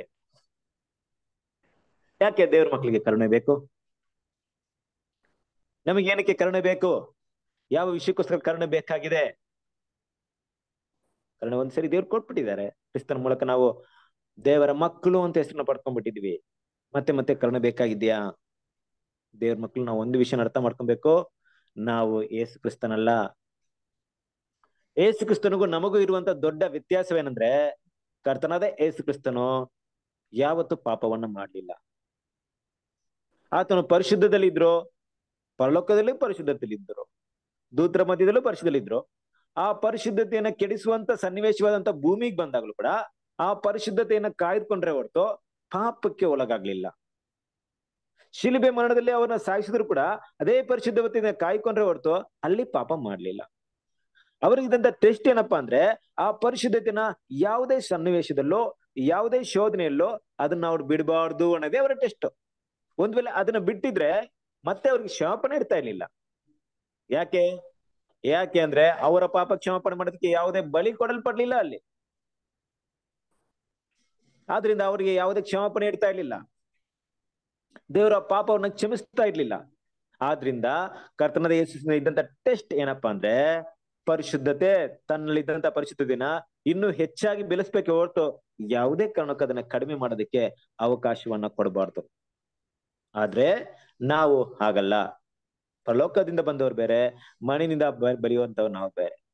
ನಾವು ಮಾಂಸದಲ್ಲಿದ್ದೀವಿ, ಹುಟ್ಟಿದಾಗಲೇ ಪಾಪ ಇದೆ. ಕ್ರಿಸ್ತನ ಹತ್ರ ಬಂದಿದ್ದ ಉದ್ದೇಶ ಏನಂದ್ರೆ ಪಾಪವನ್ನ ಅಸಹ್ಯ, ಪಾಪವನ್ನ ಹಾಗೇ ಮಾಡಿದ್ವಿ ನಾವು. ಈ ಪಾಪದಿಂದ ಹೇಗಾದ್ರೂ ಹೊರಡೆ ಬರ್ಬೇಕಂತ ಪ್ರಯತ್ನ ಪಟ್ಟಿದ್ವಿ. ಕೆಲವರಿಗೆ ಈ ಒಂದು ಪಾಪ ಒಂದು ಸಿಹಿಯಾದ ಒಂದು ವಿಷಯವಾಗಿದ್ರೆ, ದೇವ್ರ ಮಕ್ಕಳಿಗೆ ಅದು ತುಂಬಾ ಕಹಿಯಾದ ವಿಷಯವಾಗಿತ್ತು. ಅದರಿಂದ ಅದನ್ನ ಬೇಡ ಅನ್ನೋಂತ ಉದ್ದೇಶದಿಂದ ನಾವು ಇದ್ದಿದ್ದಕ್ಕೋಸ್ಕರ ದೇವರ ಒಂದು ಅಮೂಲ್ಯವಾದ ಅವಕಾಶ ನಮ್ಗೆ ಸಿಕ್ತು. ನಾವು ದೇವರ ಬಳಿ ಬಂದ್ವಿ ಅಲ್ವಾ? ದೇವರ ಬಳಿ ಬಂದ್ಮೇಲೆ ಪಾಪದಿಂದ ಬಿಡುಗಡೆ ಹೊಂದ್ಬೇಕಂತ ನಮ್ಮ ಮನಸ್ಸು ಹೇಳ್ತಾ ಇದೀವಿ ಹೊರತು ನಮ್ಮ ದೇಹ ಅದಕ್ಕೆ ಸಂಪೂರ್ಣವಾಗಿ ಬೆಂಬಲವನ್ನ ಕೊಡ್ತಾ ಇಲ್ಲ, ಸಹಕಾರ ಮಾಡ್ತಾ ಇಲ್ಲ. ದೇಹ ಅದಕ್ಕೆ ಡೆಡ್ ಅಪೋಸಿಟ್ ಆಗಿದೆ. ಹಾಗಂತ ದೇವ್ರ ಮಕ್ಕಳ ಮಧ್ಯದಲ್ಲಿ ಎರಡು ಮನಸ್ಸು ಯಾವಾಗ್ಲೂ ಇರುತ್ತಾ ಅಂದ್ರೆ ಖಂಡಿತ ದೇವರು ಈ ಎರಡು ಮನಸ್ಸನ್ನು ಒಪ್ಕೊಳ್ಳೋದೇ ಇಲ್ಲ. ಒಂದೇ ಒಂದು ಮನಸ್ಸು ದೇವರು ಎದುರು ನೋಡ್ತಾ ಇದ್ದಾರೆ. ಆ ಒಂದು ಮನಸ್ಸಿಗೆ ವಿರುದ್ಧವಾಗಿ ಹಳೆ ಮನಸ್ಸು ಯಾವಾಗ್ಲೂ ಹೋರಾಡೋದಾಗಿದೆ. ಅಂದ್ರೆ ಇನ್ನೂ ಸ್ಪಷ್ಟವಾಗಿ ಹೇಳ್ಬೇಕಾದ್ರೆ ನಾವು ಪಾಪದಲ್ಲಿರೋದ್ರಿಂದ ಪರಿಶುದ್ಧದ ಕಡೆ ಹೋಗ್ಬೇಕಾದ್ರೆ ಪಾಪವನ್ನ ಒಂದು ದಿನದಲ್ಲಿ, ಕ್ಷಣದಲ್ಲಿ, ದಿನದಲ್ಲಿ, ವಾರದಲ್ಲಿ ಅದನ್ನ ಬಿಡಕ್ಕಾಗಲ್ಲ. ಪ್ರತಿ ಸರಿ ಅದನ್ನ ಗೆದ್ದು ಗೆದ್ದು ಗೆದ್ದು ನಾವೇನ್ ಮಾಡ್ಬೇಕಾಗುತ್ತೆ? ಆ ಪರಿಶುದ್ಧತೆ ಕಡೆಗೆ ನಮ್ಮ ಹೆಜ್ಜೆಯನ್ನ ಇಡ್ಬೇಕಾಗುತ್ತೆ. ಆ ರೀತಿ ಹೆಜ್ಜೆ ಇಡ್ಬೇಕಾದ್ರೆ ಖಂಡಿತ ನಾವೇನ್ ಮಾಡ್ತೀವಿ, ಏನಾಗುತ್ತೆ? ನಮ್ಮ ಪಾಪಗಳನ್ನ ಬಿಡ್ಬೇಕು ಅಂತ ವಿಷಯಗಳು ನಮ್ಮ ಮನಸ್ಸು ಬಂದಾಗ, ನಮ್ಮ ತಪ್ಪನ್ನ ನಾವು ತಿದ್ಕೊಬೇಕು ಅಂತ ಭಾವನೆ ಬಂದಾಗ ಅದನ್ನ ತಿದ್ಕೊಳ್ಳಕ್ಕೆ ಪ್ರಯತ್ನ ಪಡ್ತೀವಿ, ಮತ್ತೆ ಅದೇ ಪಾಪದಲ್ಲಿ ಒಳಗಾಗ್ತೀವಿ. ಇದು ದೇವರ ಮಕ್ಕಳು, ದೇವರ ಜೊತೆ ಒಡಂಬಡಿಕೆ ಮಾಡ್ಕೊಂಡು ದೇವ್ರ ಮಕ್ಕಳಿಗೆ ಪ್ರತಿನಿತ್ಯ ಕಂಡು ಬರುವಂತ ಅನುಭವ. ಇಲ್ಲ ಬರೋದು ಈ ತರ ನನಗೆ ಅನುಭವನೇ ಕಂಡು ಬಂದಿಲ್ಲ ಅಂದ್ರೆ ಅದು ಗೊತ್ತಿಲ್ಲ, ಅದು ಯಾವ ಒಂದು ಭಾವನೆಯಲ್ಲಿ ಇದಾರೆ, ಅದು ಸ್ವಲ್ಪ ಡೇಂಜರ್ ಸ್ಪಾಟ್. ನಾನು ತಪ್ಪೇ ಮಾಡ್ತಾ ಇಲ್ಲ ಅಂತ ಅನುಭವ ಬರ್ತಾ ಇದೆ ಬ್ರದರ್, ಅದು ತಪ್ಪು ಮಾಡಿದಂತ ಫೀಲಿಂಗ್ ಆಗ್ತಾ ಇಲ್ಲ. ಖಂಡಿತ ಸಾಧ್ಯತೆ ಇಲ್ಲ. ನಾವ್ ಯಾವುದೇ ರೀತಿಯಲ್ಲಿ ಯಾವುದೋ ಒಂದು ತಪ್ಪುಗಳನ್ನ ದೇವ್ರ ವಿರುದ್ಧ ಏನ್ ಮಾಡ್ತೀವಿ, ಮಾಡೋದಕ್ಕೆ ಪ್ರೇರಣೆಗೊಳಗಾಗ್ತೀವಿ. ದೇವ್ರ ಮಕ್ಕಳು ಆ ಸಮಯದಲ್ಲಿ ನಾವು ತಪ್ಪು ಮಾಡಿದೀವಿ ಅಂತ ಭಾವನೆ ನಮ್ಮಲ್ಲಿ ಬಂದಾಗ ಏನಾಗುತ್ತೆ ಗೊತ್ತಾ? ಇಡೀ ಭೂಮಿಯಲ್ಲಿ ಎರಡು ವಿಷಯ ನಡೆಯೋದು. ಒಂದ್ ವ್ಯಕ್ತಿ ತಪ್ಪನ್ನ ತಿದ್ಕೊಳ್ತಾನೆ, ಇನ್ನೊಂದ್ ವ್ಯಕ್ತಿ ತಾನು ತಪ್ಪು ಮಾಡ್ಬಿಟ್ಟಿದೀನಿ, ನಾನು ಹೆಂಗೂ ತಪ್ಪು ಮಾಡ್ಬಿಟ್ಟಿದೀನಿ, ನಾನಂತೂ ತಿದ್ಕೊಳಕ್ಕಂತೂ ಆಗಲ್ಲ, ಇದೇ ತಪ್ಪಲ್ಲಿ ಮುಂದುವರಿತೀನಿ ಅಂತ ಮುಂದುವರಿತಾನೆ. ಯಾಕೆಂದ್ರೆ ತಿದ್ಕೊಳ್ಳುವಂತ ದಾರಿ ಗೊತ್ತಿಲ್ಲ ನಮ್ಗೆ. ಈ ಸಿಸ್ಟಮ್, ಲೋಕದ ಸಿಸ್ಟಮ್ ಏನ್ ಮಾಡ್ತಲ್ಲ, ಒಂದು ವ್ಯಕ್ತಿನ ಒಳ್ಳೆ ವ್ಯಕ್ತಿಯಾಗಿ ಮಾಡೋದಕ್ಕೆ ಯಾವುದೇ ಅವಕಾಶನ ಕೊಡ್ತಾ ಇಲ್ಲ. ಅವನು ತಪ್ಪು ಮಾಡಿದಾಗ ಅವನ ತಪ್ಪಿನ ದೃಷ್ಟಿಯಲ್ಲಿ ನೋಡಿ ಅವನ ಕೆಟ್ಟವನಾಗಿ ಪರಿಗಣಿಸುತ್ತೆ ಹೊರತು, ಒಬ್ಬ ಕಳ್ತನ ಮಾಡಿದ್ರೆ ಅವನ ಕೊನೆವರೆಗೂ ಅವನಿಗೆ ಕಳ್ಳ ಅಂತ ಹೆಸರಿಕ್ತಾರೆ ಹೊರತು ಅವನ್ನ ಅದ್ರಿಂದ ಬದಲಾವಣೆ ಮಾಡ್ಕೊಳಕ್ಕೆ ಈ ಪ್ರಪಂಚ ಏನ್ ಮಾಡ್ತಿಲ್ಲ, ಈ ಪ್ರಪಂಚ ಸಿಸ್ಟಮ್ ಏನ್ ಮಾಡಲ್ಲ, ಅವಕಾಶ ಮಾಡ್ಕೊಡಲ್ಲ. ಹಾಗಾಗಿ ಪ್ರಪಂಚದಲ್ಲಿ ಇವತ್ತು ಎಲ್ರು ಏನಾಗಿದ್ದಾರೆ ಅಂದ್ರೆ ಪಾಪದ ಒಂದು ವಿಷಯದಲ್ಲಿ ಬೆಳೀತಾರೆ. ಯಾಕಂದ್ರೆ ತಪ್ಪು ಮಾಡಾಯ್ತು, ಏನೇನ್ ಅದ್ರಲ್ಲಿ ಇರೋಣ, ಗೊತ್ತಾಯ್ತು, ಎಲ್ರಿಗೂ ಗೊತ್ತಾಯ್ತು ನಾನು ತಪ್ಪು ಮಾಡಿದಂತ, ಬಿಡು ಹಂಗೆ ಮುಂದುವರೆ, ನಾನು ಅದೇ ಬಿಡಪ್ಪ, ನಾನು ಹಿಂಗೆ, ನಾವಿರೋದ ಹೇಗೆ ಅನ್ನೋ ರೀತಿಯಲ್ಲಿ ಏನ್ ಮಾಡ್ತಾರೆ, ಬೆಳೀತಾರೆ. ಬಟ್ ದೇವರ ಮಕ್ಕಳಿಗೆ ಅಂತ ವಿಷಯವಲ್ಲ. ನಾವೇನ್ ಮಾಡಿದ್ವಿ, ಪಾಪನ ಬಿಟ್ಟು ದೇವರ ದಾರಿಗೆ, ದೇವರ ಒಂದು ಕ್ರಿಸ್ತನ ಸರ್ ಬೆಲೆಯಕ್ಕೆ ಬಂದಿರ್ಬೇಕಾದ್ರೆ ಆ ಪಾಪವನ್ನ ಬಿಡಕ್ಕೆ ಪ್ರಯತ್ನ ಪಟ್ಟಾರೆ ಮತ್ತೆ ಎಲ್ಲೋ ಒಂದ್ ಕಡೆ ಮಾಡಿದ್ವಿ ಅಲ್ವಾ? ಮತ್ತೇನಾಗುತ್ತೆ, ಅದೇ ಮಿಸ್ಟೇಕ್ಸ್ ನಮ್ ಲೈಫ್ ಅಲ್ಲಿ ಬರ್ತಾ ಇರುತ್ತೆ. ಇದಕ್ಕೆಲ್ಲ ಒಂದು ಬೆಸ್ಟ್ ಎಕ್ಸಾಂಪಲ್ ಅಂದ್ರೆ, ಉದಾಹರಣೆ ಅಂದ್ರೆ, ನಮ್ಮೆಲ್ರಿಗೂ ಸಹಜವಾಗಿ ನನಗೆ ಅನ್ಸುತ್ತೆ, ನಾನು ಇಲ್ಲೊಂತ ಉದಾಹರಣೆ ಒಂದ್ ವೇಳೆ ಇಲ್ದೇ ಇರೋಂತ ವ್ಯಕ್ತಿ ಇದ್ರೆ ತುಂಬಾ ಸಂತೋಷ ನನಗೆ. ಅದು ಡೇಂಜರ್ ಕೂಡ ಒಂದು ಟೈಮಲ್ಲಿ. ಏನಪ್ಪಾ ಅಂದ್ರೆ ಕೋಪ ಅನ್ನೋದು ನಮ್ಮೆಲ್ರಿಗೂ ಯಾವುದೋ ಒಂದು ಕಾರಣದಲ್ಲಿ ಬಂದೇ ಬರುತ್ತೆ. ಎಲ್ಲ ಸನ್ನಿವೇಶಗಳು ಸರಿಯಾಗಿದ್ದಾಗ ಖಂಡಿತ ಬರಲ್ಲ. ಸನ್ನಿವೇಶ ಸರಿ ಇಲ್ಲದೆ ಇದ್ದಾಗ, ಅಹಿತಕರ ಘಟನೆಗಳು ನಡೆದಾಗ, ನಮಗೆ ಹಿತವಿಲ್ಲದ ವಿಷಯಗಳು ನಡೆದಾಗ ಆ ಕೋಪ ಬರುತ್ತೆ. ಯಾಕೆ ಅಂದ್ರೆ ಕೋಪವನ್ನ ಹ್ಯಾಂಡಲ್ ಮಾಡೋದಕ್ಕೆ ಯಾವುದೇ ಎಜುಕೇಶನ್ ಯಾರಿಗೂ ಇಲ್ಲಿವರೆಗೂ ಕೊಡಲ್ಪಡ್ಲಿಲ್ಲ. ಆ ರೀತಿ ತುಂಬಾ ಒಂದು ಎಜುಕೇಶನ್ ಸಿಸ್ಟಮ್ ಇದೆ ಅಲ್ವಾ? ಅದು ಬರಹಗಳ ರೂಪದಲ್ಲಿದೆ. ಆದ್ರೆ ನಿಜವಾಗ್ಲೂ ಒಬ್ಬ ವ್ಯಕ್ತಿನ ಕೋಪ ಬಂದು ಕೋಪವನ್ನು ಉಂಟು ಮಾಡಿ ಈ ತರ ಹ್ಯಾಂಡಲ್ ಮಾಡ್ಬೇಕಂತ ಯಾವಾಗ ಕೋಪ ಬರುತ್ತೆ, ಯಾವ ಟೈಮಲ್ಲಿ ಬರುತ್ತೆ, ಯಾರು ಮಾಡ್ತಾರೆ ಅಂತ ಗೊತ್ತಿಲ್ಲ. ಆ ಟೈಮಲ್ಲಿ ಪ್ರಾಪರ್ ಎಜುಕೇಶನ್ ಮಾಡೋರು ಯಾರು ಇರಲ್ಲ. ಆದ್ರೆ ಏನಾಗುತ್ತೆ ಅಂದ್ರೆ ಈ ಕೋಪದಲ್ಲಿ ನಾವೆಲ್ಲರೂ ಏನ್ ಮಾಡ್ತೀವಿ, ಹಲವಾರು ಪಾಪ ಮಾಡಿ ಮತ್ತೆ ಮೈಂಡ್ ಬರುತ್ತೆ, ಅಯ್ಯೋ ನಾನು ಈ ತಪ್ಪು ಮಾಡ್ಬಿಟ್ನಲ್ಲ, ಇದ್ ಮಾಡ್ಬಾರ್ದಾಗಿತ್ತು ಅನ್ನೋಂತ ಒಂದು ಫೀಲಿಂಗ್, ಗಿಲ್ಟಿ ಫೀಲಿಂಗ್ ಬರುತ್ತೆ. ನಮ್ಮ ಮನಸ್ಸಾಕ್ಷಿ ನಮ್ಮನ್ನ ಏನ್ ಮಾಡುತ್ತೆ, ಚುಚ್ಚುತ್ತೆ, ನೋಯಿಸುತ್ತೆ, ನೀ ತಪ್ಪು ಮಾಡ್ಬಾರ್ದಾಗಿತ್ತು. ಆ ಕ್ಷಣದಲ್ಲಿ ನೀವು ಕೋಪ ಮಾಡಿದ್ರು, ಕೋಪ ಯಾರ ವಿರುದ್ಧವಾಗಿ ಏನೋ ಮಾತಾಡಿದ್ರೆ ಅವ್ರ ಹತ್ರ ಹೋಗಿ ಕ್ಷಮಾಪಣೆ ಅವ್ರು ಕೊಡೋಲ್ಲ, ಅಷ್ಟು ಬೇಗ ಕೊಡೋಲ್ಲ ಯಾರು. ನೀವೇನೋ ಮಾತಾಡಿರ್ತೀರ ಕೋಪದಲ್ಲಿ, ಆ ಮಾತು ಅವ್ರಿಗೆ ಗಾಯ ಮಾಡಿರುತ್ತೆ. ನೀವು ಹೋಗ್ಬಿಟ್ಟು ಬದಲಾವಣೆ ಮಾಡ್ಕೊಂಡು ತಪ್ಪಾಯ್ತು ಅಂದಾಗ ಅವ್ರು ಕ್ಷಮಿಸುವಂತ ಸ್ಥಿತಿಲಿರಲ್ಲ. ಅವ್ರು ನಿಮ್ನ ಪರ್ಮನೆಂಟ್ ಆಗಿ ದ್ವೇಷ ಮಾಡೋರು ಆಗ್ಬಿಡ್ತಾರೆ. ಆದ್ರೆ ದೇವ್ರ ಎದುರು ನೋಡೋದೇನಂದ್ರೆ, ಈ ಕೋಪವನ್ನ ನೀನ್ ಮಾಡಿದಿಂದ, ಈ ವಿಷಯದಿಂದ ಅವ್ರ ಕ್ಷಮಾಪಣೆ ಇಲ್ದಿರ್ಬೋದು, ಬಟ್ ಈ ಕೋಪವನ್ನು ನೀನ್ ಬಿಡ್ಬೇಕು ಅನ್ನೋದನ್ನ ನೀನ್ ತಿಳ್ಕೊಬೇಕು. ಇದನ್ನ ಬಿಡೋದಕ್ಕೆ ನಿನ್ನ ಪ್ರಯತ್ನಗಳನ್ನ ತಗೊಬೇಕು ಅಂತ ಏನ್ ಮಾಡ್ತಾರೆ ದೇವ್ರು, ಆ ಒಂದು ಕೃಪೆನ ನಮ್ಗೆ ಕೊಡಕ್ಕೆ ಎದುರು ನೋಡ್ತಾ ಇರ್ತಾರೆ. ಎದುರು ನೋಡೋದಂದ್ರೆ ಕೊಡಲ್ಲ, ದೇವ್ರು ಖಂಡಿತ ಕೊಡಲ್ಲ, ಎಕ್ಸೆಪ್ಟ್ ಮಾಡ್ತಾರೆ. ಇದನ್ನ ಪಡ್ಕೊಬೇಕು, ನಿನ್ಗೆ ಅರ್ಥವಾಗ್ಬೇಕು, ನಿನ್ಗೆ ಇದನ್ನ ಬಿಡಬೇಕು ಅನ್ನೋಂತ ಭಾವನೆ ಬರ್ಬೇಕು. ಹಾಗೆ ಭಾವನೆ ಬಂದಂತ ವ್ಯಕ್ತಿ ಏನ್ ಮಾಡ್ತಾರೆ ಅಂದ್ರೆ, ಯಾರ ಹತ್ರ ಬರ್ತಾರೆ, ದೇವರ ಹತ್ರ, ದೇವರ ಸನ್ನಿಧಿಗೆ ಬರ್ತಾರೆ. ಕರುಣೆ ಅನ್ನೋದು ದೇವರ ಸನ್ನಿಧಿಲಿ ಇದೆ. ಅದು ಕೂಡ ದೇವರ ಮಕ್ಕಳಿಗೆ ಕ್ರಿಸ್ತನ ಮೂಲಕ ನಮ್ಗೆ ಸಿಗುತ್ತೆ. ದೇವರೇ ನನಗೆ ಕರುಣೆ ತೋರಿಸಿ, ನಿಮ್ಮ ದಯೆ ಬೇಕು. ಯಾಕೆ ದಯೆ ಬೇಕು? ಯಾಕಂದ್ರೆ ನಿಮಗೆ ಇಷ್ಟವಿಲ್ಲದಂತ ವಿಷಯ ನಡೆದಿದೆ, ಅದು ನಾನು ಬಿಡ್ಬೇಕಂತ ಆಸೆ ಪಡ್ತಾ ಇದ್ದೀನಿ, ನಾನು ಮತ್ತೆ ಮತ್ತೆ ಪ್ರಯತ್ನ ಪಡ್ತಾ ಇದ್ದೀನಿ, ನನ್ ಕರುಣೆ ಕೊಡಿ. ಇಲ್ಲಿ ಕರುಣೆ ಅಂತ ವಿಷಯವನ್ನ ಯಾವ ರೀತಿ ನೋಡ್ಬೋದು ಗೊತ್ತಾ? ಇದು ಲಿಮಿಟ್ಲೆಸ್. ಇಲ್ಲಿ ಯಾವಾಗ್ಲೂ ದೇವ್ರು ಲಿಮಿಟ್ ಮಾಡಿಲ್ಲ, ಇಷ್ಟೇ ಕೊಡ್ತೀನಿ ಅಂತಿಲ್ಲ. ಎಲ್ಲಿವರೆಗೂ ನಮ್ಮ ಮನಸ್ಸು ಸಿದ್ಧವಾಗಿರುತ್ತೋ ಅಲ್ಲಿವರೆಗೂ ಕರುಣೆ ಸಿಗುತ್ತೆ. ಯಾಕೆ ವಿಷಯವನ್ನ ಹೀಗೆ ಹೇಳ್ತಾ ಇದ್ದೀನಿ ಅಂದ್ರೆ, ನಿಮ್ಮ ಮನಸ್ಸಿನಲ್ಲಿ ದೇವರಿಂದ ಕರುಣೆ ಸಿಕ್ತು ಅಂತ ಮನಸ್ಸಾಕ್ಷಿಯಲ್ಲಿ ಹೇಳ್ದೆ ಹೋದ್ರೆ ಆ ತಪ್ಪನ್ನ ನೀವೇನ್ ಮಾಡಲ್ಲ, ಬದಲಾವಣೆ ಮಾಡ್ಕೊಳಕ್ಕೆ ಯಾವುದೇ ಪ್ರಯತ್ನ ಪಡಲ್ಲ. ನಿಮ್ಮ ಮನಸ್ಸು ನಿಮ್ಗೆ ಅವಕಾಶ ಕೊಡಲ್ಲ. ಈ ತಪ್ಪನ್ನ ಚೇಂಜ್ ಮಾಡ್ಕೊ ಅಂತ ನಿಮ್ ಮನಸ್ಸು ಯಾವಾಗ್ಲೂ ಹೇಳಲ್ಲ. ಯಾವಾಗ ದೇವ್ರ ಕಡೆಯಿಂದ ನಿಮ್ಗೆ ಕರುಣೆ ಸಿಕ್ತು ಅಂತ ನಿಮ್ಗೆ ಪ್ರೂವ್ ಆಯ್ತೋ ಅವಾಗ ಮಾತ್ರ ನಿಮ್ ಮನಸ್ಸು ಸಂತೋಷಗೊಳ್ಳುತ್ತೆ. ಒಂದು ದೊಡ್ಡ ಸಂತೋಷ ಸಿಗುತ್ತೆ ನಿಮ್ಗೆ. ಆಯ್ತಪ್ಪ, ದೇವ್ರ ಹತ್ರ ಕ್ಷಮಾಪಣೆ ಕೇಳ್ಬಿಟ್ಟೆ, ದೇವ್ರು ನನ್ನ ಕ್ಷಮಿಸ್ಬಿಟ್ಟಿದ್ದಾರೆ, ಮುಂದೊಂದ್ ದಿನ ಈ ತರ ಮಾಡಲ್ಲ ನೋಡ್, ನಾನು ಇದನ್ನ ಹೆಂಗ ಚೇಂಜ್ ಮಾಡ್ಕೊಳ್ತೀನಿ. ಆತರ ಒಂದು ಸ್ಟೆಪ್ಪಿಗೆ ಹೋಗ್ತೀರಾ. ನೀವ್ ಯಾವಾಗ ಕರುಣೆನ ಹುಡುಕಲ್ವೋ ಅಲ್ಲಿವರೆಗೆ ಆ ತಪ್ಪಿನ ಬದಲಾವಣೆ ಮಾಡ್ಕೊಳಕ್ಕೆ ನೀವು ಪ್ರಯತ್ನ ಪಡಲ್ಲ. ಮತ್ತೆ ಒಂದ್ಸರಿ ಅದೇ ಟೆಸ್ಟ್ ಬಂದ್ರೆ ಅದೇ ತಪ್ಪು ಮಾಡ್ತೀರಾ, ಅಲ್ಲಿಗೆ ಕ್ಷಮಾಪಣೆ ಕೇಳಕ್ ಹೋಗಲ್ಲ. ಆದ್ರಿಂದ ದೇವರ ಕರುಣೆಯನ್ನು ಅರ್ಥ ಮಾಡ್ಕೊಳ್ಳಿ. ದೇವರ ಕರುಣೆ ಹೇಗಿದ್ರೆ ಲಿಮಿಟ್ಲೆಸ್.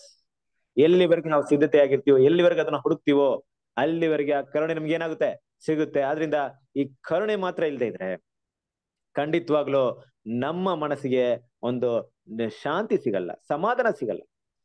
ದೇವ್ರು ನಮ್ಗೆ ಕರುಣೆ ತೋರಿಸಿರಂತ ಭಾವನೆ ನಮ್ಮ ಹೃದಯದಲ್ಲಿ ಬರ್ತಾ ಇದ್ರೆ ನಮ್ಮ ಆ ಒಂದು ಮನಸ್ಸಾಕ್ಷಿ ನಮ್ಮನ್ನ ಯಾವಾಗ್ಲೂ ಚುಚ್ತಾ ಇರುತ್ತೆ, ನೋಯಿಸ್ತಾನೆ ಇರುತ್ತೆ ನಮ್ಮ ತಪ್ಪಿಗೋಸ್ಕರ. ದೇವ್ರ ಮಕ್ಕಳ ಭಾವನೆ ಹೇಗೆ, ಆ ಒಂದು ಚುಚ್ತಾ ಇದೆಯಲ್ಲ, ನೋಯಿಸ್ತಾ ಇದೆ ನಮ್ಮ ಮನಸ್ಸಾಕ್ಷಿ ನಮ್ಮನ್ನ. ನೀನ್ ತಪ್ಪು ಮಾಡ್ದೆ ನೋಡು, ನೀನ್ ತಿತ್ಕೊಂಡಿದ್ದೀರ ನೋಡು ಅಂತ, ಅದು ನಮ್ಮನ್ನ ಸುಮ್ಮನೆ ಇರಕ್ ಬಿಡಲ್ಲ. ನಮ್ಮ ಮೈಂಡ್ ತುಂಬಾ ಡಿಸ್ಟರ್ಬ್ ಮಾಡ್ತಾ ಇರುತ್ತೆ. ಅದು ರೆಡ್ ಸಿಗ್ನಲ್ ತರ, ಒಂದು ವೈರಸ್ ತರ ಒಂದು ಡಿಫಿಕಲ್ಟೀಸ್ ನಮ್ಗಿರುತ್ತೆ. ನಾವು ಅದರಿಂದ ಹೊರಡೆ ಬರ್ಬೇಕು. ಆ ಕರುಣೆ ಸಿಕ್ಕಿದೆ ಅಂತ ನಮ್ಗೆ ಕನ್ಫರ್ಮ್ ಆಗ್ಬೇಕು. ಅದನ್ನ ಏನ್ ಮಾಡ್ತಾರೆ ಅಂದ್ರೆ ನಮ್ಮ ಬ್ರದರ್ಸ್ ತುಂಬಾ ಕ್ಲೀನ್ ಆಗಿ ಬರ್ತಾರೆ, ಕೆಲವೊಂದು ವಿಷಯವನ್ನ ಬರೀತಾರೆ.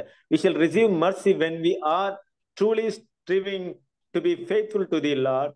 He knows that we cannot fully control our imperfect bodies.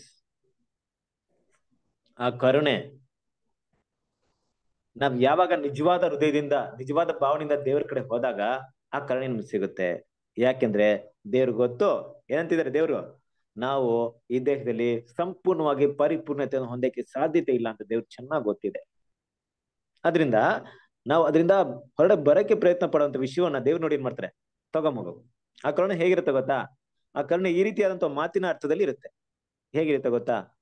ಆಯ್ತು, ಬಿದ್ದಿದ್ಯಾ, ಪರವಾಗಿಲ್ಲ, ಎದಳು, ಮತ್ತೇನ್ ಮಾಡು, ಮತ್ತೆ ಓಡು. ಎಲ್ಲಿ ಬಿದ್ದಿದೆ ಅಲ್ಲಿಂದ ಸ್ಟಾರ್ಟ್ ಮಾಡು, ಹಳೇದ್ ಮರ್ತ್ ಬಿಡು, ಮತ್ತೆ ಸ್ಟಾರ್ಟ್ ಮಾಡು, ಓಡು, ಮತ್ತೆ ಅದನ್ನ ಮಾಡ್ಬೇಡ. ಆ ರೀತಿಯಾಗಿರುತ್ತೆ ಆ ಕರುಣೆ. ದೇವ್ರ ಏನ್ ಮಾಡ್ತಾರೆ, ನಮ್ಮ ಬಲಹೀನತೆನ ಅರ್ಥ ಮಾಡ್ಕೊಂಡು ನಮ್ಗೆ ಕರುಣೆಯನ್ನ ಕೊಡ್ತಾರೆ ಅಲ್ವಾ? ಎಲ್ಲಿ ನೋಡ್ಬೇಕಾರೆ, ಅವೈಲಿಂಗ್ our selves of this mercies and privileges provided through our great high priest, we are enabled to fight A good fight against ಸಿನ್. ಹೀಗೆ ಸಿಗುವಂತ ಆ ಒಂದು ಕರುಣೆ ಮೂಲಕ ಮಾತ್ರ ನಮ್ಮ ಪ್ರಧಾನ ಯಾಜಕನು ನಮಗೆ ಕೊಡುವಂತಹ ಕರುಣೆ, ಆತನ ಕರುಣಾ ಕೃಪಾಸನದಿಂದ ನಿಮ್ಗೆ ಸಿಗುವಂತ ಕರುಣೆ ಮೂಲಕ ಮಾತ್ರ ನಾವೇನಾಗ್ತೀವಿ ಅಂದ್ರೆ ಒಂದು ಒಳ್ಳೆ ಹೋರಾಟನ ಹೋರಾಟಕ್ಕಾಗುತ್ತೆ. ಹೋರಾಟ ಅಂದ್ರೆ ಗೊತ್ತಲ್ವಾ? ಈ ಫೈಟ್ ಎಲ್ಲ ನೋಡಿದ್ರಲ್ವಾ? ಕತ್ತಿ ಇಟ್ಕೊಂಡು ಕತ್ತಿ ವರಸೆ ಮಾಡ್ತಾರಲ್ವಾ? ಒಂದ್ಸರಿ ಕತ್ತಿಯಲ್ಲಿ ಹೊಡೆದಾಗ ಇವ್ನಿಗೆ ಎಡ್ ಬೀಳುತ್ತೆ, ತಕ್ಷಣ ಏನ್ ಮಾಡ್ತಾನೆ, ಅವ್ನಿಗೆ ಎಡ್ ಬೀಳುತ್ತೆ. ಹೀಗೇನು ಆಗುತ್ತೆ, ಅವ್ನಿನ್ ಕತ್ತಿಯಲ್ಲಿ ಸೋಲ್ಸಿರ್ತಾನೆ, ಮತ್ತೆ ಇವ್ನು ಎದ್ಬಿಡ್ತಾನೆ, ಮತ್ತೆ ಅವನ್ನ ಫೈಟ್ ಮಾಡ್ತಾನೆ. ಕೊನೆವರೆಗೆ ಯಾರು ಗೆಲ್ತಾರಂತ ಗೊತ್ತಾಗಲ್ಲ. ಹಾಗೆ ಒಂದ್ಸರಿ ಶತ್ರುನ ಹೊಡೆದಾಗ ನಮ್ಗೇನಾಗುತ್ತೆ, ಏಟಾಗಿರುತ್ತೆ, ಗಾಯವಾಗಿರುತ್ತೆ. ಆದ್ರೆ ಟಕ್ಕಂತ ಕರ್ಣ ಸಿಕ್ಕಿರುತ್ತೆ, ಮತ್ತೆ ಎದ್ದಿರ್ತೀವಿ. ಮತ್ತೇನ್ ಮಾಡ್ತೀವಿ, ನಾವು ಜಯಿಸಕ್ಕೆ ಸಿದ್ಧವಾಗಿರ್ತೀವಿ. ಆದ್ರೆ ಹೊಡೆದ ಏಟಿಗೆ ನಮ್ಗೇನ ಕಾರಣ ಸಿಗ್ಲಿಲ್ಲ ಅಂದ್ರೆ ನಾವ್ ಎದಲಕ್ ಚಾನ್ಸಸ್ ಇಲ್ಲ, ಮತ್ತೆ ಅಲ್ಲೇ ಬಿದ್ದಿರ್ತೀವಿ. ಹಾಗೆ ಪ್ರತಿ ಸರಿ ಕರುಣೆ ಸಿಕ್ಕಿರೋದಕ್ಕೆ ನಾವೆಲ್ಲ ನಿಂತ್ಕೊಂಡಿರೋದು.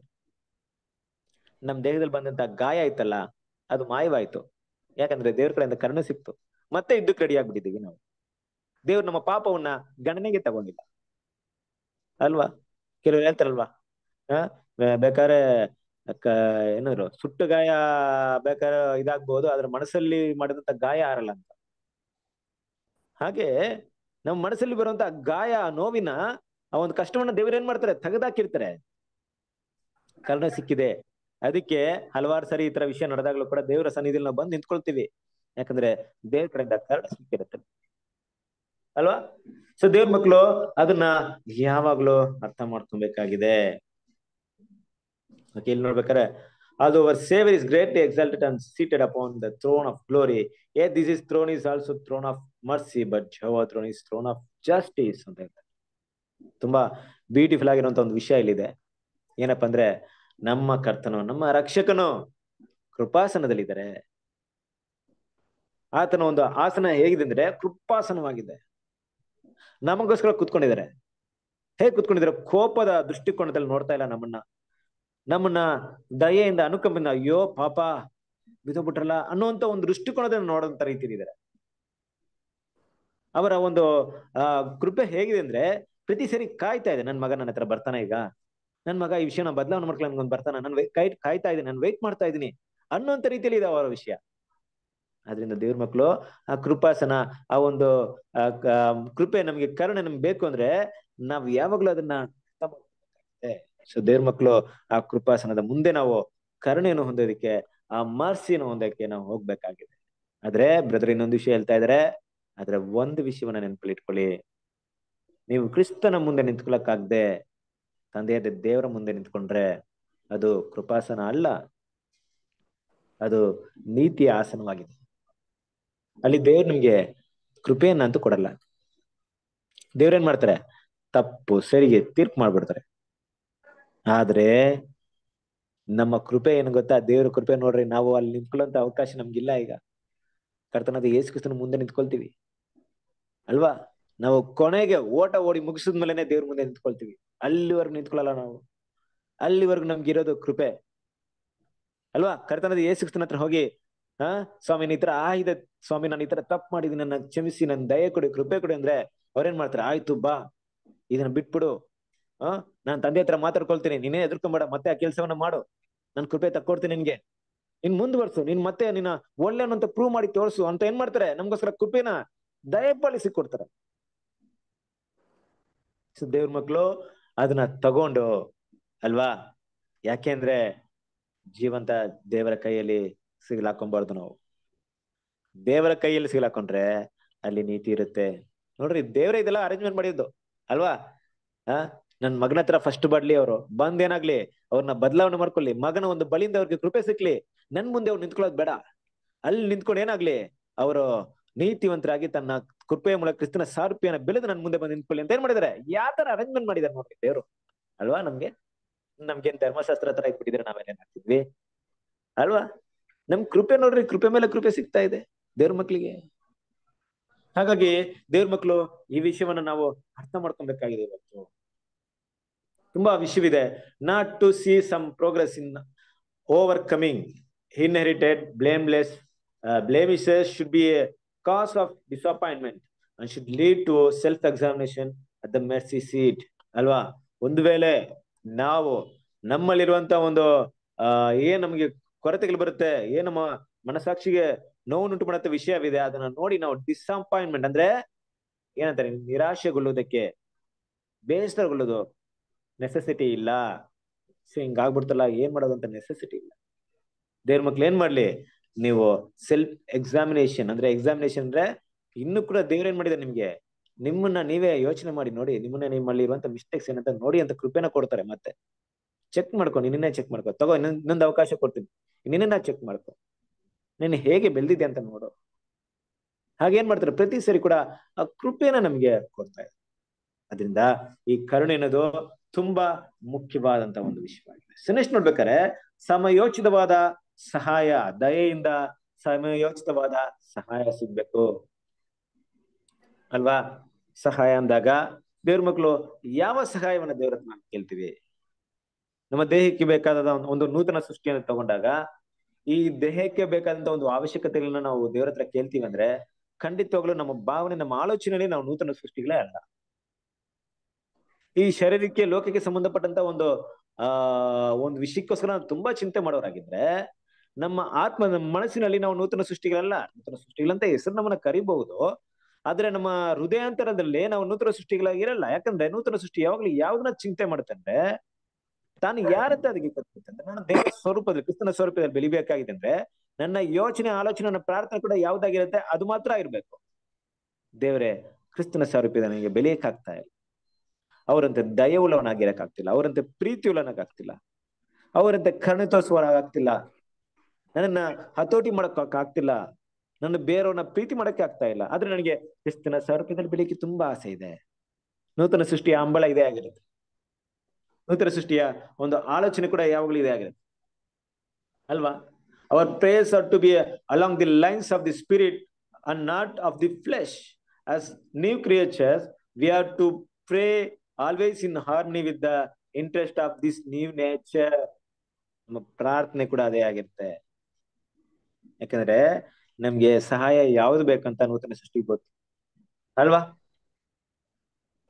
ದೇವ್ರ ಮಕ್ಕಳು, ನಮ್ಮ ಪ್ರಾರ್ಥನೆಯಲ್ಲಿ ಅಧಿಕವಾದಂತ ಭಾಗ ಯಾವ ವಿಷಯವಾಗಿರುತ್ತೆ? ನಾವು ಇವತ್ತು ದೇವರಿಗೆ ವಿರುದ್ಧವಾಗಿ ಮಾಡಿದಂತ ವಿಷಯಗಳ ಕುರಿತಾಗಿ ಹೆಚ್ಚಾಗಿ ಪ್ರಾರ್ಥನೆ ಮಾಡ್ತಾ ಇರ್ತೀವ, ಅಲ್ಲ ನಮ್ಮ ಮಾಂಸಿಕವಾದ ವಿಷಯಗಳ ಕುರಿತಾಗಿ ಹೆಚ್ಚಾಗಿ ಪ್ರಾರ್ಥನೆ ಮಾಡ್ತಾ ಇರ್ತೀವ. ಉದಾಹರಣೆ ತಗೊಂಡ್ರೆ, ಇವತ್ತು ನಾನು ದೇವರಿಗೆ ಭಯಪಡುವಂತ ವಿಷಯ ಇರ್ಬೋದು, ದೇವರಿಗೆ ಪ್ರಾಮುಖ್ಯತೆ ಕೊಡುವಂತ ವಿಷಯ ಇರ್ಬೋದು, ದೇವರಿಗೆ ಮೊದಲನೇ ಸ್ಥಾನವನ್ನು ಕೊಡುವಂತ ವಿಷಯ ಇರ್ಬೋದು, ನಾನು ಕಂಟ್ರೋಲ್ ಮಾಡಿಲ್ಲ ಅಂದ್ರೆ ಅದನ್ನ ನಾನು ಮಾಡಿರಲ್ಲ. ಇವತ್ತು ಒಳ್ಳೆ ಒಂದು ಕೋಪದ ವಿಷಯ ಇರ್ಬೋದು, ಅದನ್ನ ನಾನು ಏನ್ ಮಾಡಿರಲ್ಲ, ಕಂಟ್ರೋಲ್ ಮಾಡಿರಲ್ಲ, ಅದನ್ನ ನಾನು ಹಾಗೇ ಮಾಡಿರ್ತೀನಿ. ಆದ್ರೆ ಪ್ರಾರ್ಥನೆ ಮಾಡ್ಬೇಕಾದ್ರೆ ದೇವ್ರ ಹತ್ರ ಏನ್ ಪ್ರಾರ್ಥನೆ ಮಾಡ್ತೀನಿ? ದೇವ್ರೆ, ನನಗೆ ದುಡ್ಡಿನ ಅವಶ್ಯಕತೆ ಇದೆ, ಇವತ್ತು ಏನು ಸಿಕ್ಲಿಲ್ಲ, ದೇವ್ರೆ ಮನೇಲಿ ತುಂಬಾ ಕಷ್ಟ ಇದೆ, ಏನ್ ಮಾಡೋದು, ಊಟ ಕೂಡ, ಆ ರೀತಿಯಾದಂತ ಒಂದು ಮಾನಸಿಕ ವಿಷಯನ ಪ್ರಾರ್ಥನೆ ಮಾಡ್ತೀನಿ. ಆದ್ರೆ ಆತ್ಮಿಕದಲ್ಲಿ ನಾನು ಇವತ್ತು ಮಿಸ್ಟೇಕ್ ಮಾಡಿಲ್ಲ ಅನ್ನೋ ವಿಷಯ ನೆನಪು ಬಂದಿರಲ್ಲ, ಅದನ್ನ ದೇವರ ಮುಂದೆ ತಗೊಂಡೋಗಲ್ಲ. ನನಗೆ ಅದಕ್ಕಿಂತ ಹೆಚ್ಚಾಗಿ ಅದು ಹೋದ್ರೋಗ್ಲಿ, ನನಗೆ ಇದು ತುಂಬಾ ಮುಖ್ಯ ಅಂತ ಅನ್ಸ್ಬಿಡುತ್ತೆ. ಆಗ ನನ್ನ ಉದ್ದೇಶ ಏನಿದೆ ಅಂದ್ರೆ, ನಾನು ನೂತನ ಸೃಷ್ಟಿಯಾಗಿರೋಕ್ಕಿಂತ ಮಾಂಸಿಕವಾದ ಒಂದು ಓಲ್ಡ್ ನೇಚರ್ಗೆ ತುಂಬಾ ಪ್ರಾಮುಖ್ಯತೆ ಕೊಡ್ತಾ ಇರ್ತೀನಿ.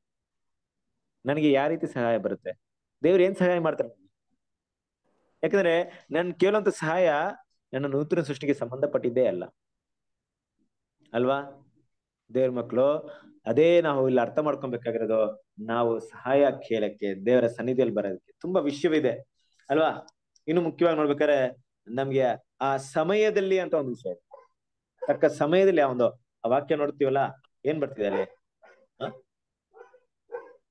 ದಯೆಯಿಂದ ಸಮಯೋಚಿತವಾದ ಸಹಾಯ. ಸಮಯ ಯೋಚಿತ ಅಂದ್ರೆ ಸಮಯ ಅಂದ್ರೆ ಟೈಮ್. ಆ ಟೈಮಲ್ಲಿ, ಈ ಟೈಮಲ್ಲಿ ನನಗೆ ಹೆಲ್ಪ್ ಬೇಕು, ಈ ಸಿಚುವೇಶನ್ ನನಗೆ ಇಲ್ಲಿಂದ ನಾನು ಹೋಗ್ಬೇಕು. ಅದಕ್ಕೆ ಪ್ರಾರ್ಥನೆ ಮಾಡ್ತಾರಲ್ವಾ, ದೇವರೇ ಈ ಸಮಯವನ್ನು, ಈ ಕಾಲವನ್ನು ನನಗೆ ತೆಗೆದಾಕಿದ್ರೆ ತೆಗೆದಾಕಿ. ಯಾಕಂದ್ರೆ ಈ ಟೈಮ್ ತುಂಬಾ ಕ್ರಿಟಿಕಲ್ ಇದೆ. ಈ ಟೈಮಲ್ಲಿ ಇದನ್ನ ನಾನು ಓವರ್ಕಮ್ ಮಾಡ್ಬೇಕು, ಈ ಒಂದು ಶೋಧನೆಗೆ ಜಯಿಸ್ಬೇಕು. ಅದಾದ ನಂತರ ಬೇರೆ ಒಂದು ಸಮಯ ಬರ್ಬಹುದು, ಆದ್ರೆ ಈ ಸಮಯ ಅಂದ್ರೆ ಆ ಟೈಮ್ ಅಲ್ಲೇ ನಾವು ಪಾಪ ಮಾಡೋದಲ್ವಾ. ತುಂಬಾ ಜನ ಪಾಪ ಮಾಡೋದಿಲ್ಲ ನೋಡ್ರಿ. ತಪ್ಪು ಮಾಡೋಲ್ಲ ಏನಂದ್ರೆ ಆ ಸೆಕೆಂಡ್ ಆಫ್ ಟೈಮ್ ಅಲ್ಲಿ ಅವ್ರು ಮಾಡಿದಂತ ಆಲೋಚನೆನ ಚೇಂಜ್ ಮಾಡದೇನೆ ತಪ್ಪು ಮಾಡೋದು. ಈಗ ಏನಾದ್ರು ಅವ್ರೇನೋ ತಪ್ಪಾದ ಒಂದು ನಿರ್ಧಾರ ತಗೊಂಡ್ರು ಕೂಡ ಅದು ಕ್ಷಣ ಮಾತ್ರದಲ್ಲಿ ನಡೆಯುವಂತ ನಿರ್ಧಾರವಾಗಿರುತ್ತೆ. ಅಲ್ಲಿ ನಮ್ಗೇನ ದೇವರ ಕೃಪೆ ಅಂದ್ರೆ ದೇವರು ವಾಕ್ಯನ ಮನಸ್ಸಲ್ಲಿ ನೆನಪು ಬಂದು ದೇವ್ರ ವಿಷಯ ನಮ್ಗೆ ಬಂದ ಹೇಗಿರುತ್ತೆ? ದೇವ್ರ ಮಕ್ಕಳು, ಸಮಯಕ್ಕೆ ತಕ್ಕಂತ ಸಹಾಯ ಬೇಕು ನಮ್ಗೆ ಅಲ್ವಾ. ನೋಡಿ, ಇವಾಗ ನಿಮ್ಗೆ ನಾಳೆ ನಿಮ್ಗೆ ಏನಾಗುತ್ತೆ ಅಂದ್ರೆ, ಒಂದು 10 ದಿನ ಬಿಟ್ಟು ನಿಮ್ಗೆ 1 ಲಕ್ಷ ರೂಪಾಯಿ ಬರುತ್ತೆ ಅಂತ ಇಟ್ಕೊಳ್ಳಿ. 10 ದಿನ ಬಿಟ್ಟು 1 ಲಕ್ಷ ರೂಪಾಯಿ ಬರುತ್ತೆ. ಬಟ್ ಇವತ್ತು ನಿಮ್ಗೆ ಅರ್ಜೆಂಟ್ ಆಗಿ 1000 ರೂಪಾಯಿ ಬೇಕು. ಯಾವ್ದು ದೊಡ್ಡದಾಗಿರುತ್ತೆ ನಿಮ್ಗೆ? ಒಂದು 10 ದಿನ ಬಿಟ್ಟು 1 ಲಕ್ಷ ಸಿಗುತ್ತಪ್ಪ, ಆಯ್ತು ಅನ್ನೋದಾ? ಇವತ್ತು ನಿಮ್ಗೆ 1,000 ರೂಪಾಯಿ ಸಿಗಲ್ಲ, ಎಲ್ಲೂ ಸಿಗಲ್ಲ, ಬಟ್ 1,000 ರೂಪಾಯಿ ಬೇಕು ನಿಮ್ಗೆ. ಯಾವ್ದು ದೊಡ್ಡದಾಗಿರುತ್ತೆ? ನಮ್ಗೆ 1,000 ರೂಪಾಯಿ ದೊಡ್ಡದಾಗಿರುತ್ತೆ, ಯಾಕಂದ್ರೆ ನನಗೆ ಇವಾಗ ಅದು ಬೇಕಾಗಿದೆ. ಆಮೇಲೆ ಅದು ಸಿಗಬಹುದು 1 ಲಕ್ಷ ರೂಪಾಯಿ, ಬಟ್ ಆ ಸಮಯಕ್ಕೆ ಅದು ಬೇಕಾಗಿದೆ, ಆ ಸಮಯಕ್ಕೆ ನಮ್ಗೆ ಹೆಲ್ಪ್ ಬೇಕು. ಹಾಗೆ ತುಂಬಾ ವಿಷಯ ಇರುತ್ತೆ, ನಮ್ಗೆ ಸಮಯಕ್ಕೆ ಸಿಗಲ್ಲ, ಅದೆಲ್ಲ ಸಮಯ ಮುಗಿದ್ಮೇಲೆ ಸಿಗುತ್ತೆ. ದೇವರ ಸನ್ನಿಧಿಲಿ ನಮ್ಗೆ ಸಮಯೋಚಿತವಾದಂತ ಸಹಾಯ ಸಿಗುತ್ತೆ. ದೇವ್ರ ಮಕ್ಳು ಅದನ್ನ ಅರ್ಥ ಮಾಡ್ಕೊಬೇಕು.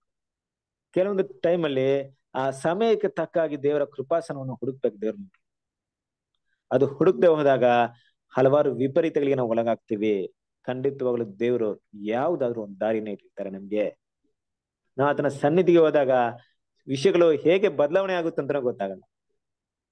ಎಕ್ಸ್ಪೀರಿಯನ್ಸ್ ಮಾಡಿದಿರ ಲೈಫಲ್ಲಿ ಒಂದ್ಸರಿ ದೇವ್ರನ್ನ ಈ ರೀತಿ ಟೇಸ್ಟ್ ಮಾಡಿ ನೋಡಿ. ನಿಮ್ಮ ಇಕ್ಕಟ್ಟಾದ ಸನ್ನಿವೇಶದಲ್ಲಿ ನಿಮ್ಗೆ ಏನೇನ್ ಮುಗಿತಪ್ಪ, ಏನು ಇಲ್ಲ, ದಾರಿ ಇಲ್ಲ ಅನ್ನೋ ಸನ್ನಿವೇಶದಲ್ಲಿ ದೇವರ ಸನ್ನಿಧಿಯಲ್ಲಿ ಹೃದಯದಿಂದ ಕೇಳಿ ನೋಡಿ, ಎಲ್ಲಿ ಏನಾಗುತ್ತೆ, ಪ್ಲಾನ್ ಹೇಗ್ ಚೇಂಜ್ ಆಗುತ್ತೆ ಅಂತ ಗೊತ್ತಾಗಲ್ಲ. ದೇವ್ರು ಎಲ್ಲವನ್ನ ಚೇಂಜ್ ಮಾಡಿರ್ತಾರೆ, ನಿಮ್ ಮನಸ್ಸಿಗೆ ಅದು ಗೊತ್ತಾಗುತ್ತೆ ದೇವ್ರ ಮಕ್ಳು. ಅದರಿಂದ in time of need, in every future time, when we are cold or overcharged or neglectful of spiritual privileges, lack of faith or of frustration for wrongs done or a full consecration may hinder the blessing desired. ಅಲ್ವಾ? ಯಾವ ಸಮಯದಲ್ಲಿ ಅದು ಬೇಕಾಗಿದೆ ಅನ್ನೋದು ದೇವ್ರ ಮಕ್ಕಳು ಅರ್ಥ ಮಾಡ್ಕೊಬೇಕಾಗಿದೆ. ತುಂಬಾ ವಿಷಯವನ್ನ ಇಲ್ಲಿ ಮಾತಾಡ್ತಾರೆ. when we realize that we are not always successful resisting temptation, ಅಂದ್ರೆ ನಾನು ಶೋಧನೆ ಗೆಲ್ಲಕ್ಕಾಗ್ತಿಲ್ಲ ದೇವ್ರೆ, ನಾನು ಶತ್ರುನ ಒಂದು ಹಿಡಿತದಲ್ಲಿ ಇದ್ಬಿಟ್ಟಿದೀನಿ, ಈಗ ಇಲ್ಲಿಂದ ಬಿಡಿಸ್ಕೊಳಕ್ ಆಗ್ತಿಲ್ಲ ದೇವ್ರೆ, ಇಲ್ಲಿಂದ ಬಿಡಿಸ್ಕೊಬೇಕು ದೇವ್ರೆ, ನಾನು ಈ ಶೋಧನೆ ಹೆಂಗಾದ್ರೂ ಜಯಿಸ್ಬೇಕು ದೇವ್ರೆ. ಆ ಸಮಯ ತುಂಬಾ ಕ್ರಿಟಿಕಲ್ ಇರುತ್ತೆ. ಆ ಸಮಯದಲ್ಲಿ ನಾವು ಏನಾದ್ರೂ ದೇವರ ಕೃಪಾಸನ ಹುಡುಕ್ತಾ ಇದ್ರೆ ಅಲ್ಲಿ ಪಾಪ ಮಾಡಿರ್ತೀವಿ, ಅಲ್ಲಿ ಶೋಧನೆ ಒಳಗಾಗಿರ್ತೀವಿ, ಅಲ್ಲಿ ಮಾಡಿದಂತ ಶೋಧನೆ ದೊಡ್ಡ ಪರಿಣಾಮ ಬೀರುತ್ತೆ. ದೇವ್ರ ಮಕ್ಳು ಇದನ್ನ ನಾವು ಯಾವಾಗ್ಲೂ ಕೂಡ ಅರ್ಥ ಮಾಡ್ಕೊಬೇಕು ಅಲ್ವಾ? ಅದರಿಂದ ನಾವು ಕರುಣೆಯನ್ನು ಹೊಂದುವಂತೆಯೋ, ಆತನ ದಯೆಯಿಂದ ಸಮಯೋಚಿತವಾದಂತ ಸಹಾಯವನ್ನು ದೊರೆಯುವಂತೆಯೋ ಧೈರ್ಯದಿಂದ. ತುಂಬಾ ಮುಖ್ಯ ಪಾಯಿಂಟ್ ಧೈರ್ಯ ಅನ್ನೋದು ಅಲ್ವಾ? ಧೈರ್ಯ ಅಂದ್ರೆ ಇಲ್ಲಿ 2 ರೀತಿಯಾದ ಧೈರ್ಯ ಬಂದ್ಬಿಡುತ್ತೆ. ಒಂದು ಧೈರ್ಯ ಅಂದ್ರೆ ಆಯ್ತು ಬಿಡು, ತಪ್ಪು ಮಾಡೋಣ, ಯಾಕಂದ್ರೆ ಕೃಪಾಸನ ಇದೆಯಲ್ಲ, ಧೈರ್ಯ. ಪಾಪ ಮಾಡೋದಕ್ಕೆ ಧೈರ್ಯ, ಏನೇ ತಪ್ಪು ಮಾಡಿದ್ರು ದೇವ್ರು ಕ್ಷಮಿಸ್ಬಿಡ್ತಾರೆ, ಧೈರ್ಯ. ಆ ಧೈರ್ಯದ ಬಗ್ಗೆ ಮಾತಾಡ್ತಾ ಇಲ್ಲ ದೇವ್ರ ಮಕ್ಳು. ಅದು ದೇವರಿಗೆ ಮೆಚ್ಚುಗೆ ಆದಂತ ಧೈರ್ಯವಲ್ಲ ಅದು. ದೇವ್ರು ಅಂತಹ ಧೈರ್ಯವನ್ನ ಹಾಗೆ ಮಾಡ್ತಾರೆ. ಯಾವ ಧೈರ್ಯದ ಬಗ್ಗೆ ಮಾತಾಡ್ತಾ ಇದ್ರು ಇಲ್ಲಿ ಅಲ್ವಾ? ಒಂದು ವೇಳೆ ಬಲಹೀನತೆಯಲ್ಲಿ ನಾನು ತಪ್ಪು ಮಾಡಿದ್ದೀನಿ, ಆ ಒಂದು ಸಮಯದಲ್ಲಿ ಮನಗುಂದಿ ಹೋಗದೆ, ನಿರಾಶರಾಗದೆ, ದೇವರು ಕರ್ತನಾದ ಯೇಸು ಕ್ರಿಸ್ತನು ನಮಗೋಸ್ಕರ ಇಟ್ಟಿರುವಂತ ಆ ಒಂದು ಕ್ಷಮಿಸುವಕ್ಕೆ ಅಂತ ಒಂದು ಕರೆಯನ್ನು ಅರ್ಥ ಮಾಡ್ಕೊಬೇಕು. ಯಾಕಂದ್ರೆ ಈ ಪ್ರಿವಿಲೇಜಸ್, ಈ ಒಂದು ಅವಕಾಶ ಇಡೀ ಪ್ರಪಂಚದಲ್ಲಿ ನೂತನ ಸೃಷ್ಟಿಗಳು ಬಿಟ್ಟರೆ ಬೇರೆ ಯಾರಿಗೂ ಇಲ್ಲ. ನಿಜ ಹೇಳ್ಬೇಕಾ? ಹೆಸರು ಕ್ರೈಸ್ತರಿಗೂ ಇಲ್ಲ. ಯಾಕಂದ್ರೆ ಅವ್ರಿಗೆ ಗೊತ್ತೇ ಇಲ್ಲ, ಅವ್ರು ಮಾಡೋದು ಪ್ರಾರ್ಥನೆ ವಿಷಯಗಳೇ ಬೇರೆ ಅಲ್ವಾ? ಅವ್ರು ಯುದ್ಧದಲ್ಲೇ ನಿಂತ್ಕೊಳ್ಳಲ್ಲ, ಮತ್ತೆ ಇದಕ್ಕೋಸ್ಕರ ಹೆಂಗ್ ಪ್ರಾರ್ಥನೆ ಮಾಡ್ತಾರೆ? ಶೋಧನೆಗಳು ಹೇಗೆ ಬರುತ್ತೆ? ಅವ್ರು ಬರೋಂಥ ಶೋಧನೆಗಳೇ ಬೇರೆ. ಬಟ್ ನೂತನ ಸೃಷ್ಟಿಯಿಂದ ತಗೊಂಡಾಗ ದೇವರ ಮಕ್ಕಳು ಒಂದು ವಿಷಯನ ಅರ್ಥ ಮಾಡ್ಕೊಂಡು, ಇಲ್ಲಿ ಕೆಲವೊಂದು ಪಾಯಿಂಟ್ ತುಂಬಾ ಚೆನ್ನಾಗಿ ಹೇಳ್ತಾರೆ, ತುಂಬಾ ಚೆನ್ನಾಗಿದೆ. ಆ ವಿಷಯವನ್ನ ನೋಡ್ಬೇಕಾದ್ರೆ, we should never grow discouraged but come to the lord again and again, remembering that he is never weary or our coming, and that he will not turn us away empty. ಅಲ್ವಾ? ದೇವರ ಕೃಪಾಸನದ ಮುಂದೆ ಹೋದಾಗ ದೇವರು ನಮ್ಮನ್ನ ನೋಡಿ, ಮಗನೇ ಮಗಳೇ ಇಷ್ಟೊತ್ತು ಪಾಪ ಮಾಡ್ಬಿಟ್ಟಿದ್ಯಾ, ಅಯ್ಯೋ ದಯವಿಟ್ಟು ಕ್ಷಮಿಸಪ್ಪ, ನೀವೀಗ ಕ್ಷಮಾಪಣೆ ಕೊಡಕ್ಕಾಗಲ್ಲಪ್ಪ, ನೀನು ಹೊಟ್ಟೋಗ್ಬಿಡಿ ನನ್ನ ಸನ್ನಿಧಿಯಿಂದ ಅಂತ ಯಾವಾಗ್ಲೂ ಹೇಳಲ್ವಂತೆ. ಅದೇ ನಮ್ ದೇವರು.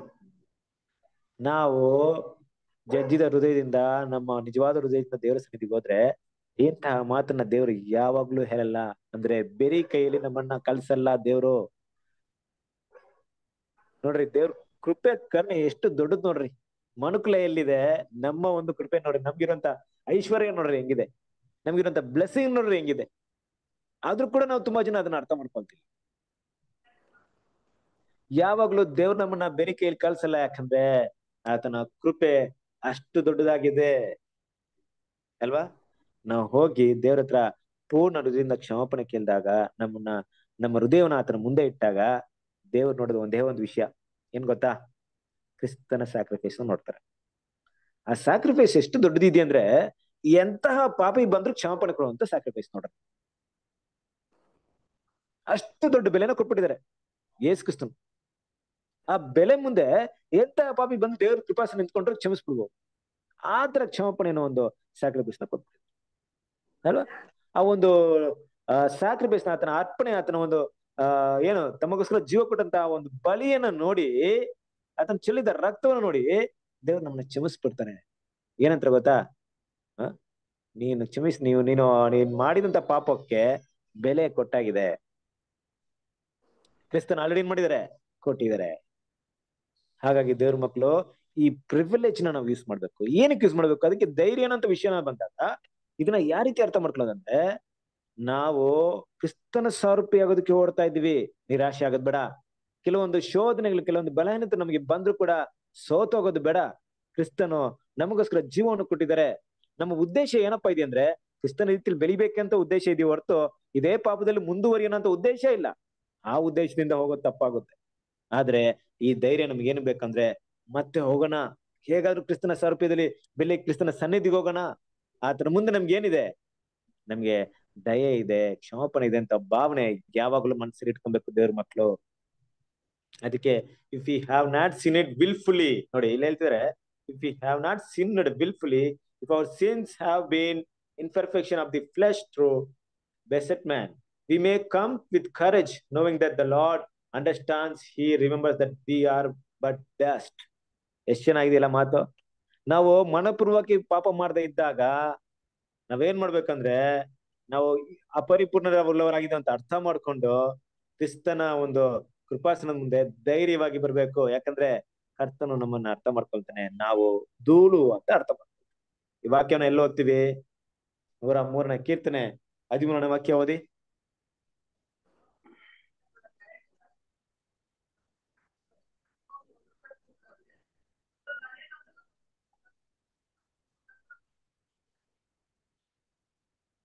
ಮೂರನೇ ಕೀರ್ತನೆ 13ನೇ ವಾಕ್ಯ.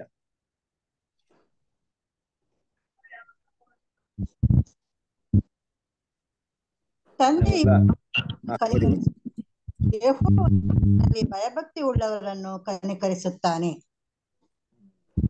ಅಲ್ವಾ? ನೋಡಿ ಎಷ್ಟು ಚೆನ್ನಾಗಿದೆ ಅಂದ್ರೆ, ತಂದೆ ಮಕ್ಕಳನ್ನು ಕನಿಕರಿಸುವಂತೆ ಯೆಹೋವನು ತನ್ನಲ್ಲಿ ಭಯಭಕ್ತಿಗಳನ್ನು ಕನಿಕರಿಸುತ್ತಾನೆ. ಹಾಗೆ ಕಂಟಿನ್ಯೂ ಮಾಡಿ 14. ಆತನು ನಮ್ಮ ಪ್ರಕೃತಿಯನ್ನು ಬಲ್ಲನು, ನಾವು ಧೂಳಿಯಾಗಿದ್ದೇವೆ ಎಂಬುದನ್ನು ನೆನಪು ಮಾಡಿಕೊಳ್ಳುತ್ತಾನೆ. ನೋಡಿದ್ರಾ ದೇವ್ರ ಹೆಂಗ್ ತಿಳ್ಕೊಂತಾರೆ? ನಾವು ಧೂಳಿಯಾಗಿ ನೆನಪು ಮಾಡ್ಕೊಳ್ತಾರೆ. ಮಕ್ಕಳು ಏನಿಲ್ಲ ಅಲ್ವಾ? ಧೂಳ್ ಅಂದ್ರೆ ಏನರ್ಥ? ಮಣ್ಣು. ಆಮೇಲೆ ದಯ ತೋರ್ಸಕ್ಕೆ ವೇಟ್ ಮಾಡ್ತಾ ಇದ್ದಾರೆ, ಕಾಯ್ತಾ ಇದ್ದಾರೆ. ನಮ್ ತಂದೆ ಪ್ರೀತಿನ ಅರ್ಥ ಮಾಡ್ಕೊಂಡ್ರೆ ಅಲ್ವಾ, ಯುಗಾಂತರವರೆಗೂ ದೇವ್ರ ಜೊತೆ ನಾವ್ ಇರ್ತೀವಿ ಅಂದ್ರೆ ಸುಮ್ಮನೆನಾ? ಆತನ ಪ್ರೀತಿಯಲ್ಲಿ ಇರ್ತೀವಿ ಅಷ್ಟೇ. ಅಷ್ಟು ದೊಡ್ಡದದು ಅಲ್ವಾ? ಹಾಗಾಗಿ ದೇವ್ರು ನಮ್ಮನ್ನ ಆ ರೀತಿ ನೋಡ್ತಾರೆ. ದೇವ್ರ ಮಕ್ಕಳು ಈ ಧೈರ್ಯವನ್ನ ಯಾವಾಗ್ಲೂ ನಮ್ಮಲ್ಲಿ ಇಟ್ಕೊಬೇಕು. ಇಂಥ ಭಾವನೆನ ಯಾವಾಗ್ಲೂ ನಮ್ಮಲ್ಲಿ ಇಟ್ಕೊಬೇಕು. ಯಾಕಂದ್ರೆ ನಾವು ಈ ಧೈರ್ಯವನ್ನ ಕಲ್ಕೊಂಡ್ರೆ, ತುಂಬಾ ಜನ ಈ ಧೈರ್ಯವನ್ನ ಕಲ್ತ್ಕೊತಾರೆ. ತುಂಬಾ ಜನ ಈ ಪಾಪದಲ್ಲಿ ಮುಂದುವರಿದ ಕಾರಣ ಏನಂದ್ರೆ, ಈ ಧೈರ್ಯ ಬರಲ್ಲ ಅವ್ರಿಗೆ. ಈ ಪ್ರಿವಿಲೇಜ್, ಈ ಅವಕಾಶವನ್ನ ಉಪಯೋಗ ಮಾಡ್ಕೊಳಲ್ಲ ಅವರು. ದೇವ್ರು ನಮಗೋಸ್ಕರ ಇಟ್ಟಂತ ಒಂದು ಸ್ಪೆಷಲ್ ಪ್ರಿವಿಲೇಜ್ ನ ಅರ್ಥ ಮಾಡ್ಕೊಂಡು ಕ್ರಿಸ್ತನ ಒಂದು ಒಡಂಬಡಿಕೆ ಜೀವಿತದಲ್ಲಿ ತುಂಬಾ ಜನ ಉಪಯೋಗ ಮಾಡಲ್ಲ. ಅದಕ್ಕೆ ಏನಾಗ್ತಾರೆ? ಒಂದು ಪಾಪದಲ್ಲೇ ಬೆಳೀತಾರೆ, ಇಲ್ಲ ಅಂದ್ರೆ ದೇವ್ರನ್ನ ಬಿಟ್ಟು ಹೊಟ್ಟೋಗ್ಬಿಡ್ತಾರೆ. ದೇವ್ರೊಳಗೆ ಇರ್ತಾರೆ, ಆ ಪಾಪವನ್ನ ಬದಲಾವಣೆ ಮಾಡ್ಕೊಳ್ಳಲ್ಲ. ದೇವ್ರ ಮಕ್ಳ ಜೊತೆನೆ ಬರಿತಾ ಇರ್ತಾರೆ, ಅದೇ ಗುಣದಲ್ಲಿ ಇರ್ತಾರೆ, ಚೇಂಜ್ ಮಾಡ್ಕೊಳ್ಳಲ್ಲ ಒಂದ್ ರೀತಿಲಿ. ಇನ್ ಕೆಲವರು ನಮ್ ಸನ್ನಿಧಿನ ಬಿಟ್ಟು ಹೋಗ್ಬಿಡ್ತಾರೆ, ದೇವ್ರನ್ನ ಬಿಟ್ಟು ಹೋಗ್ಬಿಡ್ತಾರೆ. ಯಾಕೆ? ಈ ಧೈರ್ಯ ಇಲ್ಲ ನೋಡ್ರಿ ಅವ್ರಿಗೆ. ದೇವ್ರು ಕೊಟ್ಟದ ಈ ಧೈರ್ಯವನ್ನು ಯೂಸ್ ಮಾಡಿಲ್ಲ ನೋಡ್ರಿ. ಸೊ ದೇವ್ರ ಮಕ್ಳು ಅದನ್ನ ಪ್ರಾಪರ್ ಆದಂತ ಒಂದು ವಿಷಯದಲ್ಲಿ ಏನ್ ಮಾಡ್ಬೇಕು? ನಾವು ಯೂಸ್ ಮಾಡ್ಬೇಕು. ಆದ್ರಿಂದ ನಾವು ಕರುಣೆಯನ್ನು ಹೊಂದುವಂತೆಯೋ, ಆತನ ದಯೆಯಿಂದ ಸಮಯೋಚಿತವಾದಂತ ಸಹಾಯ ನಮಗೆ ದೊರೆಯುವಂತೆಯೋ ಧೈರ್ಯದಿಂದ ಕೃಪಾಸನದ ಮುಂದೆ ಬರೋಣ. ಕೃಪಾಸನದ ಮುಂದೆ ಬರೋಣ. ಬರೋಣ ಅಂದ್ರೆ ದಯವಿಟ್ಟು ಬನ್ನಿ ಅಂತ ಕೇಳ್ತಾ ಇದ್ದೀರಾ? ಕಮ್ ಗ್ರೀಕ್ ಅಲ್ಲಿ ಏನಂತಂದ್ರೆ, ಇಲ್ಲಿ ಪ್ರೊಸೋಚೋಮೈ ಅಂತ ಒಂದು ವಾಕ್ಯ ಬಂದಿದೆ. To approach R come toward toward great highly ಎಕ್ಸಲ್ಟ್ high priest. ಬರೋಣ ಅನ್ನೋಂಥ ವಿಷಯ ಚಾಯ್ಸ್ ಅಂದ್ರೆ ಬಂದ್ರು ಬನ್ನಿ, ಇಲ್ಲ ಅಂದ್ರೆ ಬಿಡ್ರಿ ಅಂತಿದ್ಯಾ? ನಮ್ಗೆ ಬರ್ಲೇಬೇಕು ಅಂತಿದ್ಯಾ? ಹೇಗಿದೆ ನಮ್ಗೆ? ಹೆಂಗಿದೆ ಗೊತ್ತಾ? ಬರ್ಲೇಬೇಕು ಅಂತಿದೆ. ಬಂದೇ ಬರ್ಬೇಕು ನೀವು, ಬನ್ನಿ, ಬರ್ಲೇಬೇಕು ಅನ್ನೋ ರೀತಿಯಲ್ಲಿ ಇದೆ ಅದು. ಯಾಕೆ? ಯಾಕೆಂದ್ರೆ ನಮ್ಗೆ ಚಾಯ್ಸ್ ಇಲ್ಲ. ದೇವ್ರ ಮಕ್ಳಿಗೆ ಅರ್ಥ ಮಾಡ್ಕೊಬೇಕು. ನಮ್ಗೆ ಚಾಯ್ಸ್ ಯಾವಾಗ ಇತ್ತು ಗೊತ್ತಾ? ಚಾಯ್ಸ್ ಅನ್ನೋದು, ಆಯ್ಕೆ ಮಾಡೋದು ಯಾವಾಗ ಮಾತ್ರ ಇತ್ತು ಗೊತ್ತಾ ನಮ್ಗೆ? ನಾವು ಒಡಂಬಡಿಕೆ ಮಾಡೋರ್ಗ್ ಮಾತ್ರ ನಮ್ಗೆ ಆಯ್ಕೆ ಇತ್ತು. ಒಡಂಬಡಿಕೆ ಬೇಕಾದ್ರೆ ಮಾಡ್ಬೋದು, ಮಾಡದೆ ಬೇಕಾದ್ರೆ ಇರ್ಬೋದು. ಮಾಡಿದ್ಮೇಲೆ ಚಾಯ್ಸ್ ಇಲ್ಲ, ನೆರವೇರಿಸ್ಬೇಕು. ನಾವು ಮಾಡ್ಬಿಟ್ಟಿದ್ವಿ, ಈಗ ಅದನ್ನ ನೆರವೇರಿಸ್ಬೇಕು ಮಾತ್ರ ಒಂದು ವಿಷಯ ಇದೆ ಹೊರತು ಇನ್ನೊಂದು ಆಪ್ಷನ್ ನಮ್ಗಿಲ್ಲ. ಆದ ರೀತಿ ಮಾಡೋದು ತಪ್ಪಾಗುತ್ತೆ, ಪಾಪ ಆಗುತ್ತೆ ದೇವರ ದೃಷ್ಟಿಯಲ್ಲಿ. ಹಾಗಾಗಿ ಧೈರ್ಯವಾಗಿ ಬರೋಣ ಅಂದ್ರೆ ಬಂದ್ರು ಬರ್ಬೋದು, ಬರ್ದಿದ್ರು ಇರ್ಬಹುದು. ಕೃಪಾಸನ ಮುಂದೆ ಹೋದ್ರೆ ಹೋಗೋಣ ಬಿಡು, ಇಲ್ಲದ್ರೆ ಇರೋಣ. ಆ ರೀತಿ ಚಾಯ್ಸ್ ಇಲ್ಲ ಇಲ್ಲಿ. ಬರ್ಲೇಬೇಕು, ಬನ್ನಿ, ಧೈರ್ಯವಾಗಿ ಬರ್ಲೇಬೇಕು, ಬನ್ನಿ. ಅಲ್ವಾ? ತುಂಬಾ ವಿಷಯ ಇದೆ. ಒಂದ್ ವೇಳೆ ಬರ್ದೇ ಹೋದ್ರೆ, ಕೃಪಾಸನದ ಮುಂದೆ ಬರ್ದೇ ಹೋದ್ರೆ ಏನಾಗುತ್ತೆ? ನಾವು ಬರಲ್ಲ ಕೃಪಾಸನದ ಮುಂದೆ.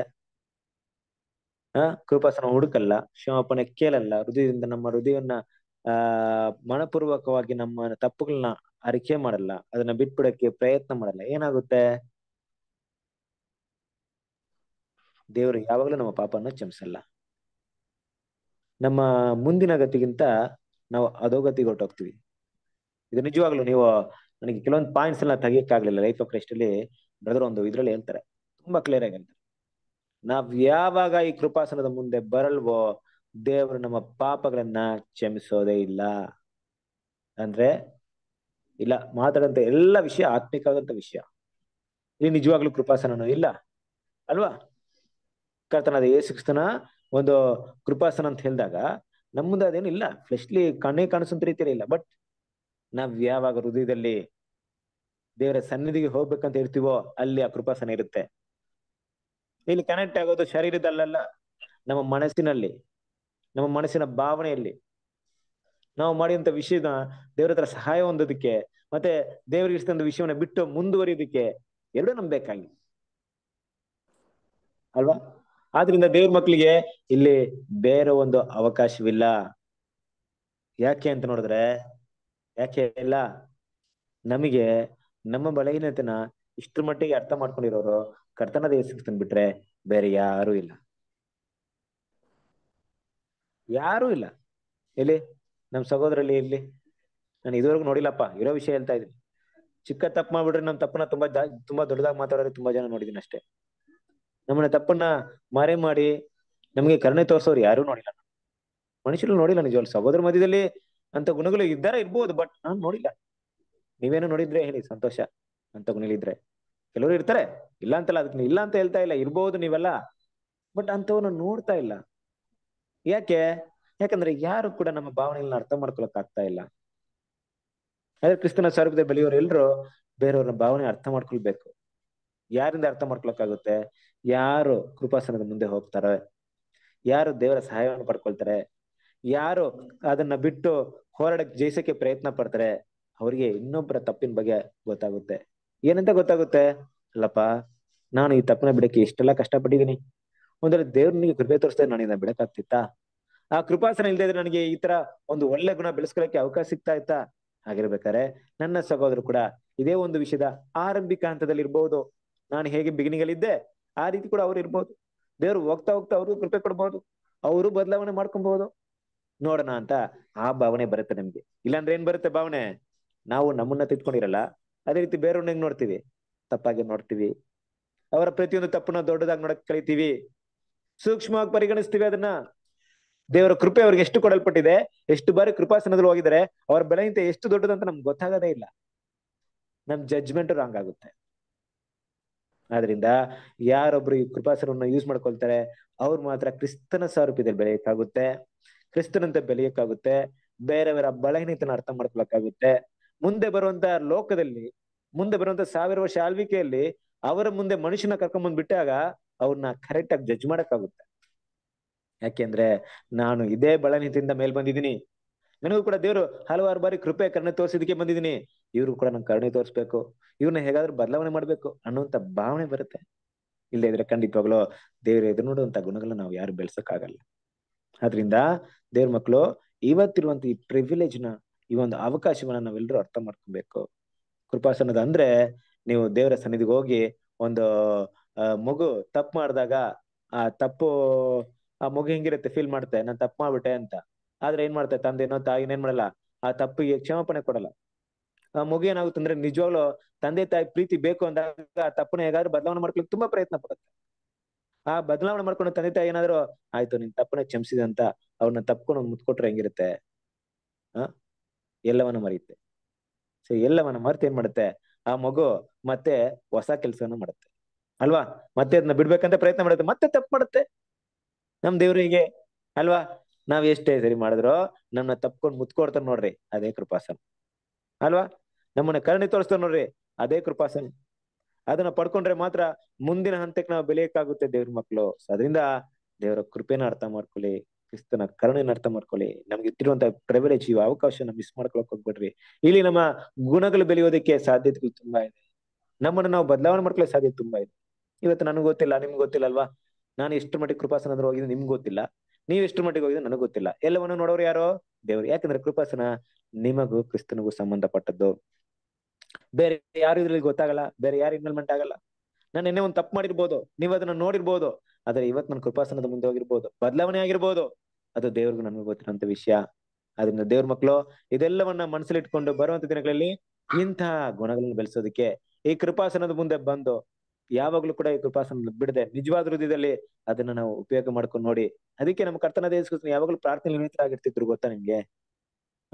ಬೆಳಿಗ್ಗೆ ಹೋಗ್ಬಿಡ್ತಿದ್ರು, ಸಾಯಂಕಾಲ ಹೋಗ್ತಿದ್ರು. ಯಾಕಂದ್ರೆ ಅವ್ರಿಗೆ ಬೇರೆ ದಿಕ್ಕು ಇರ್ಲಿಲ್ಲ. ಅವರಿಗೆ ತಂದೆ ದೇವ್ರನ್ನ ಬಿಟ್ರೆ ಅವ್ರ ಪ್ರೀತಿಗಿಂತ ಶ್ರೇಷ್ಠವಾದ ಭೂಮಿಲಿ ಆ ಪ್ರೀತಿಯಲ್ಲೇ ಕೊನೆವರೆಗೂ ಅವ್ರು ಇದ್ರು. ಆ ಪ್ರೀತಿ ಮಾತ್ರ ಇರ್ಲಿಲ್ಲ ಅಂದ್ರೆ ಆ ಶಿಲುಬೆಯಲ್ಲಿ ಮರಣನ ಹೊಂದಕ್ ಆಗ್ತಿರ್ಲಿಲ್ಲ ಅವ್ರಿಗೆ. ಯಾಕಂದ್ರೆ ಯಾರನ್ನು ಕೂಡ ಅವ್ರನ್ನ ಅರ್ಥ ಮಾಡ್ಕೊಳಕ್ ಆಗ್ತಿರ್ಲಿಲ್ಲ ಅಲ್ವಾ? ಆದ್ರೆ ಅವರು ನಮ್ಮೆಲ್ಲರನ್ನ ಅರ್ಥ ಮಾಡ್ಕೊಳ್ಳೋ ರೀತಿಯಲ್ಲಿ ದೇವರನ್ನ ರೂಪಿಸಿದ್ದಾರೆ. ಅದರಿಂದ ನಮ್ಗೆ ಇವತ್ತು ಕೃಪಾಸನ ಇದೆ.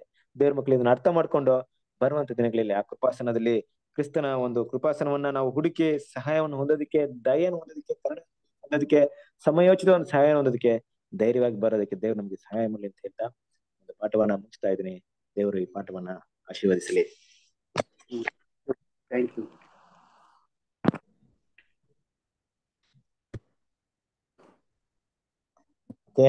ಸಮಯ ತುಂಬಾ ಆಗಿದೆ, ಪ್ರಾರ್ಥನೆ ಮಾಡಿ ಮುಗಿಸೋಣ.